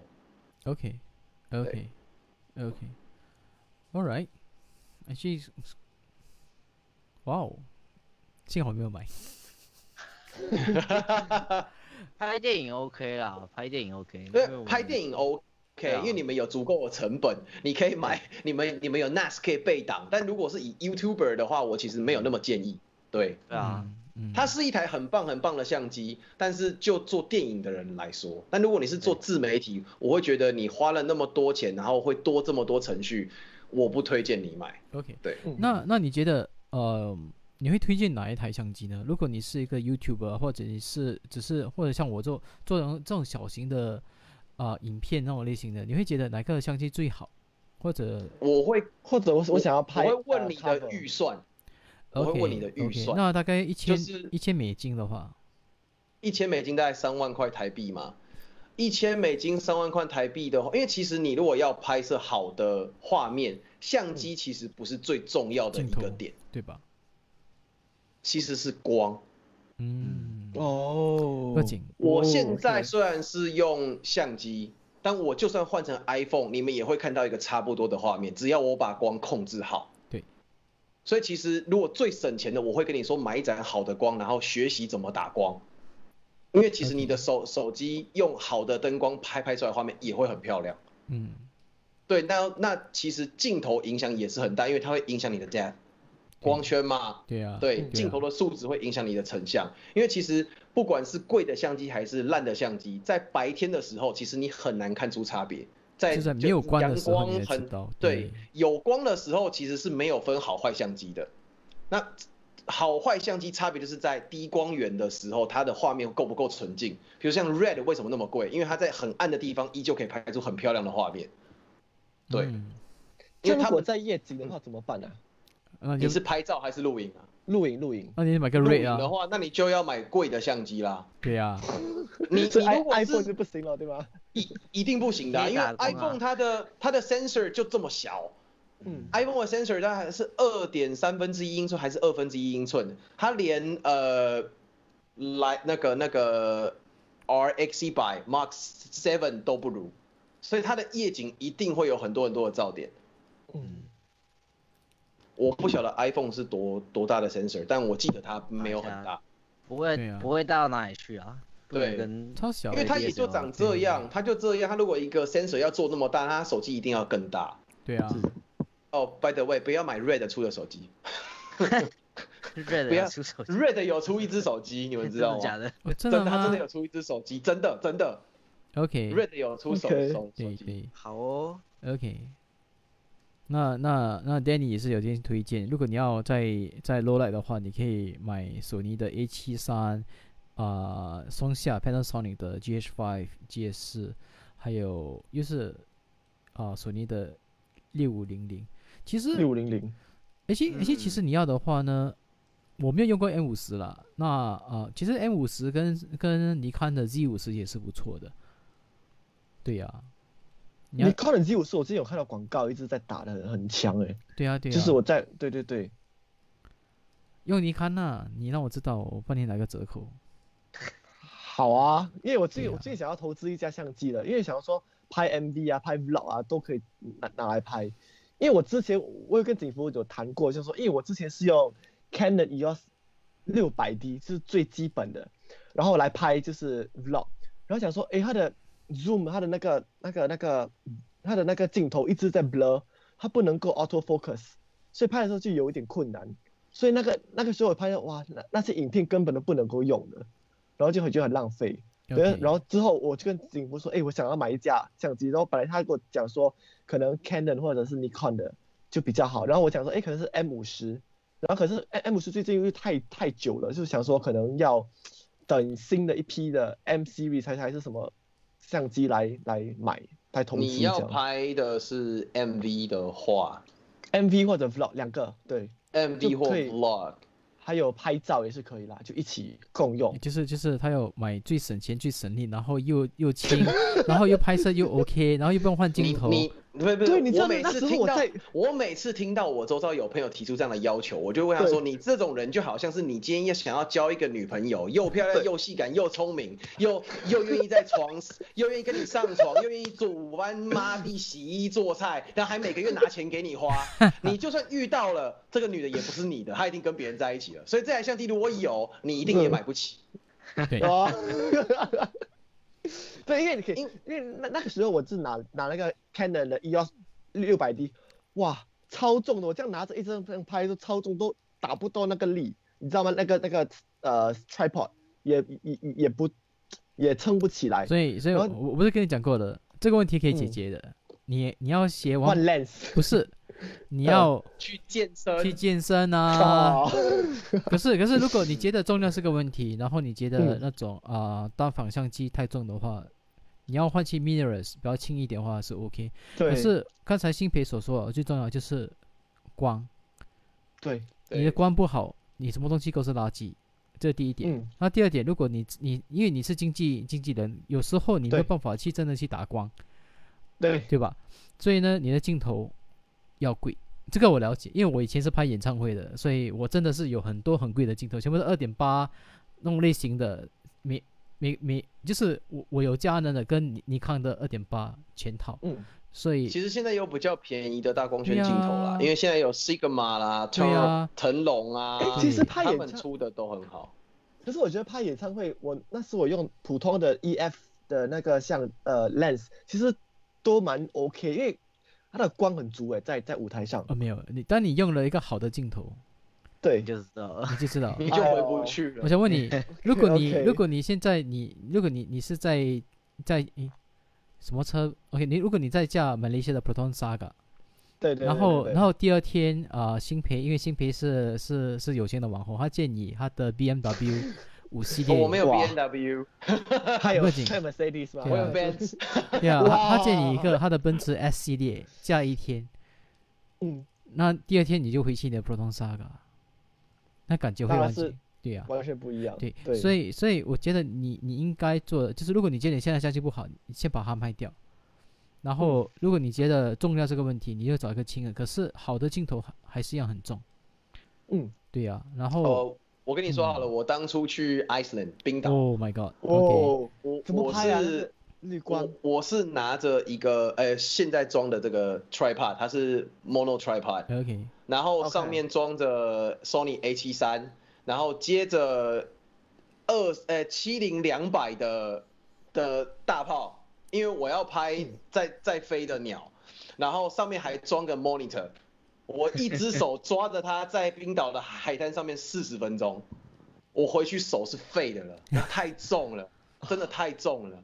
可是你要拍，你想要拍到最好的画面，你就必须要这个样子，那没有办法。对。可是在冰岛，我蛮好奇的，冰岛你有拍绿光的那个经验吗？我跟你讲。去冰岛玩，对不对？去 Iceland 给大家一个经验分享因为我花了很多钱去，我从台湾去很贵。冰岛要去玩的话，不要抱着看极光，就是他们叫什么 Aurora 是吗 ？Aurora， 不要抱着。你如果想要看极光，去芬兰，去挪威，因为冰岛很看运气。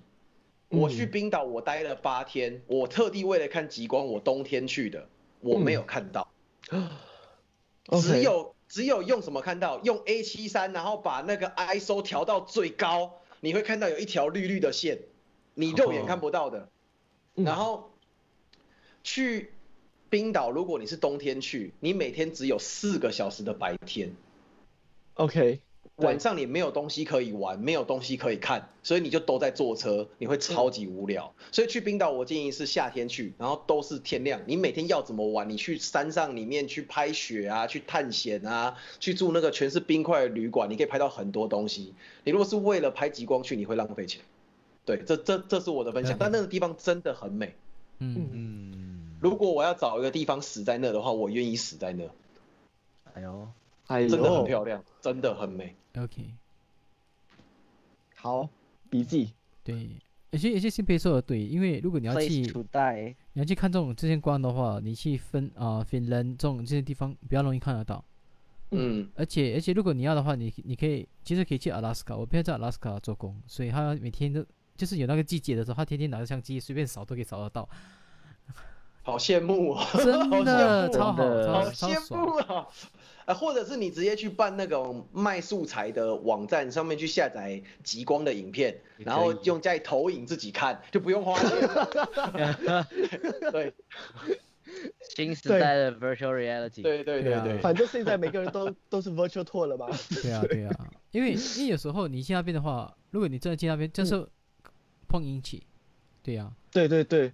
我有朋友去完全没有看到极光也是，而且有些就是很衰的，就是真的他们去的时候没有，一回来的时候那一天就有，哇，真的是每个人期待要死，真的有些人真的是他们八字真的是哇，我的天，所以可是极光也是差不多要结束了，还有多2年吧3年。因为它是对啊，它是一个 cycle， 一个10年的 cycle 之后就没有了。对，有这回事啊？有，他们有说极光一开始在慢慢就是在弱掉了。是啊，对，它是以10年还是几年的一个 cycle 这样子来呈现的。那没关系，我还早，我还有很多年可以活，我可以等下一个 cycle。对啊，我们都可以啊，所以或者你就可以选好那个地方，你就准备在那边。对，我就先存一笔钱，晚年我就都住在那，每天都在看那个 cycle。对，或者就可以到澳大利亚 Tasmania 那里去看啊，南极光。对，等一下我们是不是离题啊？对啊，我们离题了。OK， 我们回复。对。可是其实也是不早了吧？对啊，然后对，所以小杰除了极光之外，还有看这东西有的没有东西之外，你还有什么要问这2位大佬的吗？对，目前是，所以相机方面呢，你还有什么东西要问的吧？我觉得应该你要问多一点，因为你我要买相机了，对吗？对啊，你要买相机了，所以你要趁这个时候你要问，因为我说的不算，你应该问一下新培说的比较好一点。对啊，如果要推荐一台真的是可能 beginner 的 standard 吧 ，beginner 就是刚刚出来拍摄的。你会推荐哪一台？如果真的要讲的话，我刚刚有说你要给我你的预算。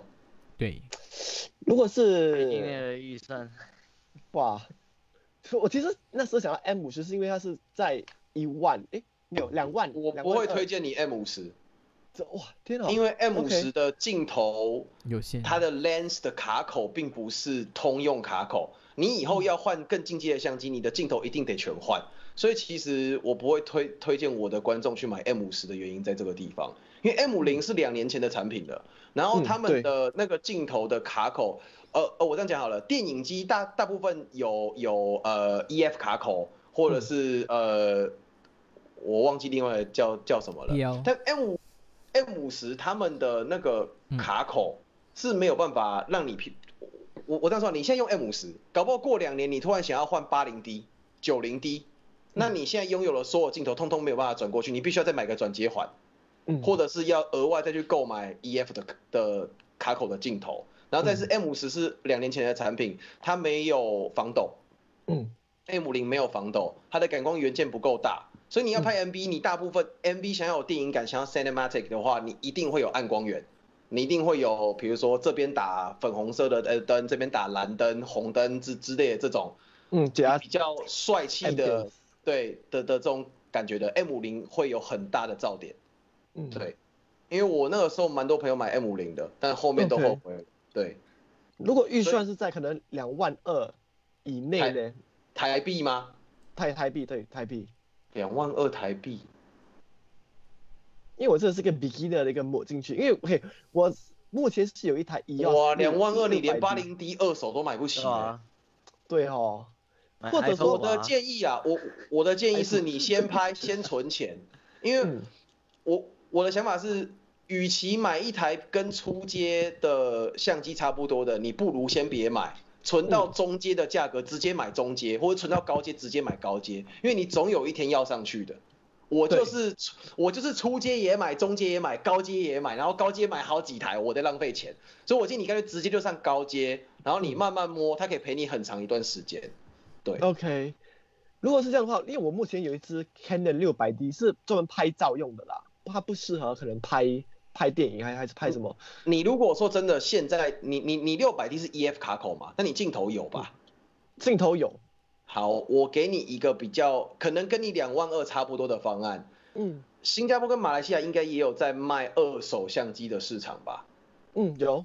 你可以去选一台 Canon 的因为为什么说 Canon？Sony 听了不要生气，人家镜头确实比你便宜，好不好？人家镜头群比较多，所以人家镜头确实比较便宜。所以如果说是以新手刚进来要接触摄影，不想花太多钱的话，我会比较推 Canon 的原因在这边。然后再是因为你刚接触摄影，你一定没有很多的 editing， 你不太会 color grade、color correct， 所以就2台我最熟悉的2个厂牌，尼康我不敢说，尼康你要问金福。Sony 的颜色会比较黄 ，Canon 的肤色出现的那个肤色会比较受到女孩子的喜欢，因为它比较偏红润一点，所以在色彩科学上面，Canon 会比较符合你要拍，因为你的网红是男生还是女生我不知道，你都有，艺人可能都有，但是你会拍的时候希望女生漂亮点的话，因为你们不后置调，因为我刚讲的这个色彩科学是可以根据color grade、color correct 来做矫正的。是可以后置调，可是你们如果不会这一块的话 ，Canon 的拍出来的画面直出会比较好看一点。对，所以你可能买一台二手的80D， 或者是二手的77D， 然后再买一颗50mm 的定焦镜，那一颗很便宜，那一颗台币才3000块吧。OK。它光圈 1.4， 它光圈才 1.4， 是大光圈的定焦镜，可是它非常便宜，那一颗是可以买。定焦镜是 macro， 没有，就是定焦是 focal length。focal length，OK， 就是那个 lens 已经定了，就是50mm 就是50mm 那种。OK，它是没有 focus lens 焦的。对，不可以 zoom 的啦，不可以 zoom， 对，不可以 zoom。可是你们就是因为它不可以 zoom， 所以它的光圈可以做很大，1.4你可以得到很好的的背景虚化，所以你在拍 MV 的时候可以更好的凸显你的主角，它的背景是，比如说你在拍夜景的时候，它的背景是一片就是车水马龙的那种光晕，就会很漂亮。OK， 好，了解。你要买话让我知道。可以，可能我先看买 lens 先哦。对呀。因为我是目前为止现在对哦，可能相机也没有必要去投资一个好的，就需要先用一个可能现有的或者可能二手的来拍，不然就是直接用手机拍啦，也是可以啊。对啊。不然你就花钱请新培帮你拍啊。对啊。那他花钱请我帮他拍，可能可以买好几台了。不是友情吗？喂，我讯号不太好。喂。对啊，因为当然就是因为他们都是专业人士，所以当然他们如果你要请新培去帮你做一个电影啊，或者拍一个 MV 的话，它的价格我觉得应该是不便宜的，因为它真的是你从它的 YouTube 这是大的，你看他为了直播那个美感，他已经换了很多心思。对不对？对，你像我是懒惰人，我只打2盏灯，我就要一个 high key 的感觉，因为这个是最懒惰的。而且因为我背景很烂，他有设计他的背景，他的 display 全部东西都有设计，所以是以一个摄影师或者一个 DP 的话，他的眼光很不一样。对。然后你看全部做混音调音的我都是随便啊，不用紧啊，懒惰啊，都是这样 OK 就好了。可是他就比较讲究一点。所以他是值得那个价钱的，然后当然我也是很懒惰的，对，所以你才讲对，因为子祥被你看到你这样一说，子祥就被你气跑了，可是因为他网络不好，对 ，OK， 可是现在时间也是蛮晚了，那我先给大家鼓掌一下，他们对，鼓掌一下，鼓掌一下，对，谢谢三位，谢谢三位。对，新培最近也在，对，他也在做很多新的东西，很多新的玩具，对，所以对，我在弄楼下摄影棚，礼拜六会好。我礼拜六再拍照给你看。期待。所以我们先感谢小杰在发问那些问题，还有子祥，还有新培做我们的今天的2位达人。所以真的他们2位真的很不容易，然后接受大家的问题，然后分享很多心得，所以真的哇，真的不容易，而且这一集讲华语也是讲很多，所以因为华语不是说很好，所以这感激2位大佬那么用心的分析，而且教导了我们每个观众，所以大家请你们去新培的网站啊，去他的 Facebook 跟 YouTube 然后追踪一下。对，子祥他应该是没有 Facebook， 可是你可以，如果你们要的话，你们可以去找他，然后如果你们需要调音师、混音师，可以去找他。对啊。Welcome back, man. Welcome back, man. OK. 对，Studio 的 WiFi 直接给我消失了。哇，这样手机的 WiFi。所以我们已经要下线了，所以现在是再鼓掌一下。耶！谢谢大家，对，然后呢？感谢。然后真的谢谢你们。所以如果你们如果有对拍摄需要请一个很好的拍摄的 DP 的话，或者一个导演的话，新培；如果要找一个很好的 sound designer 的话，可以找子祥。对。然后如果要找一个经纪人的话，小杰。对，所以如果找个男朋友的话，金福。哇，谢谢。金主的话，金主。没有，金主的话就要让小杰是经纪人，应该让他去找金主啊，对呀。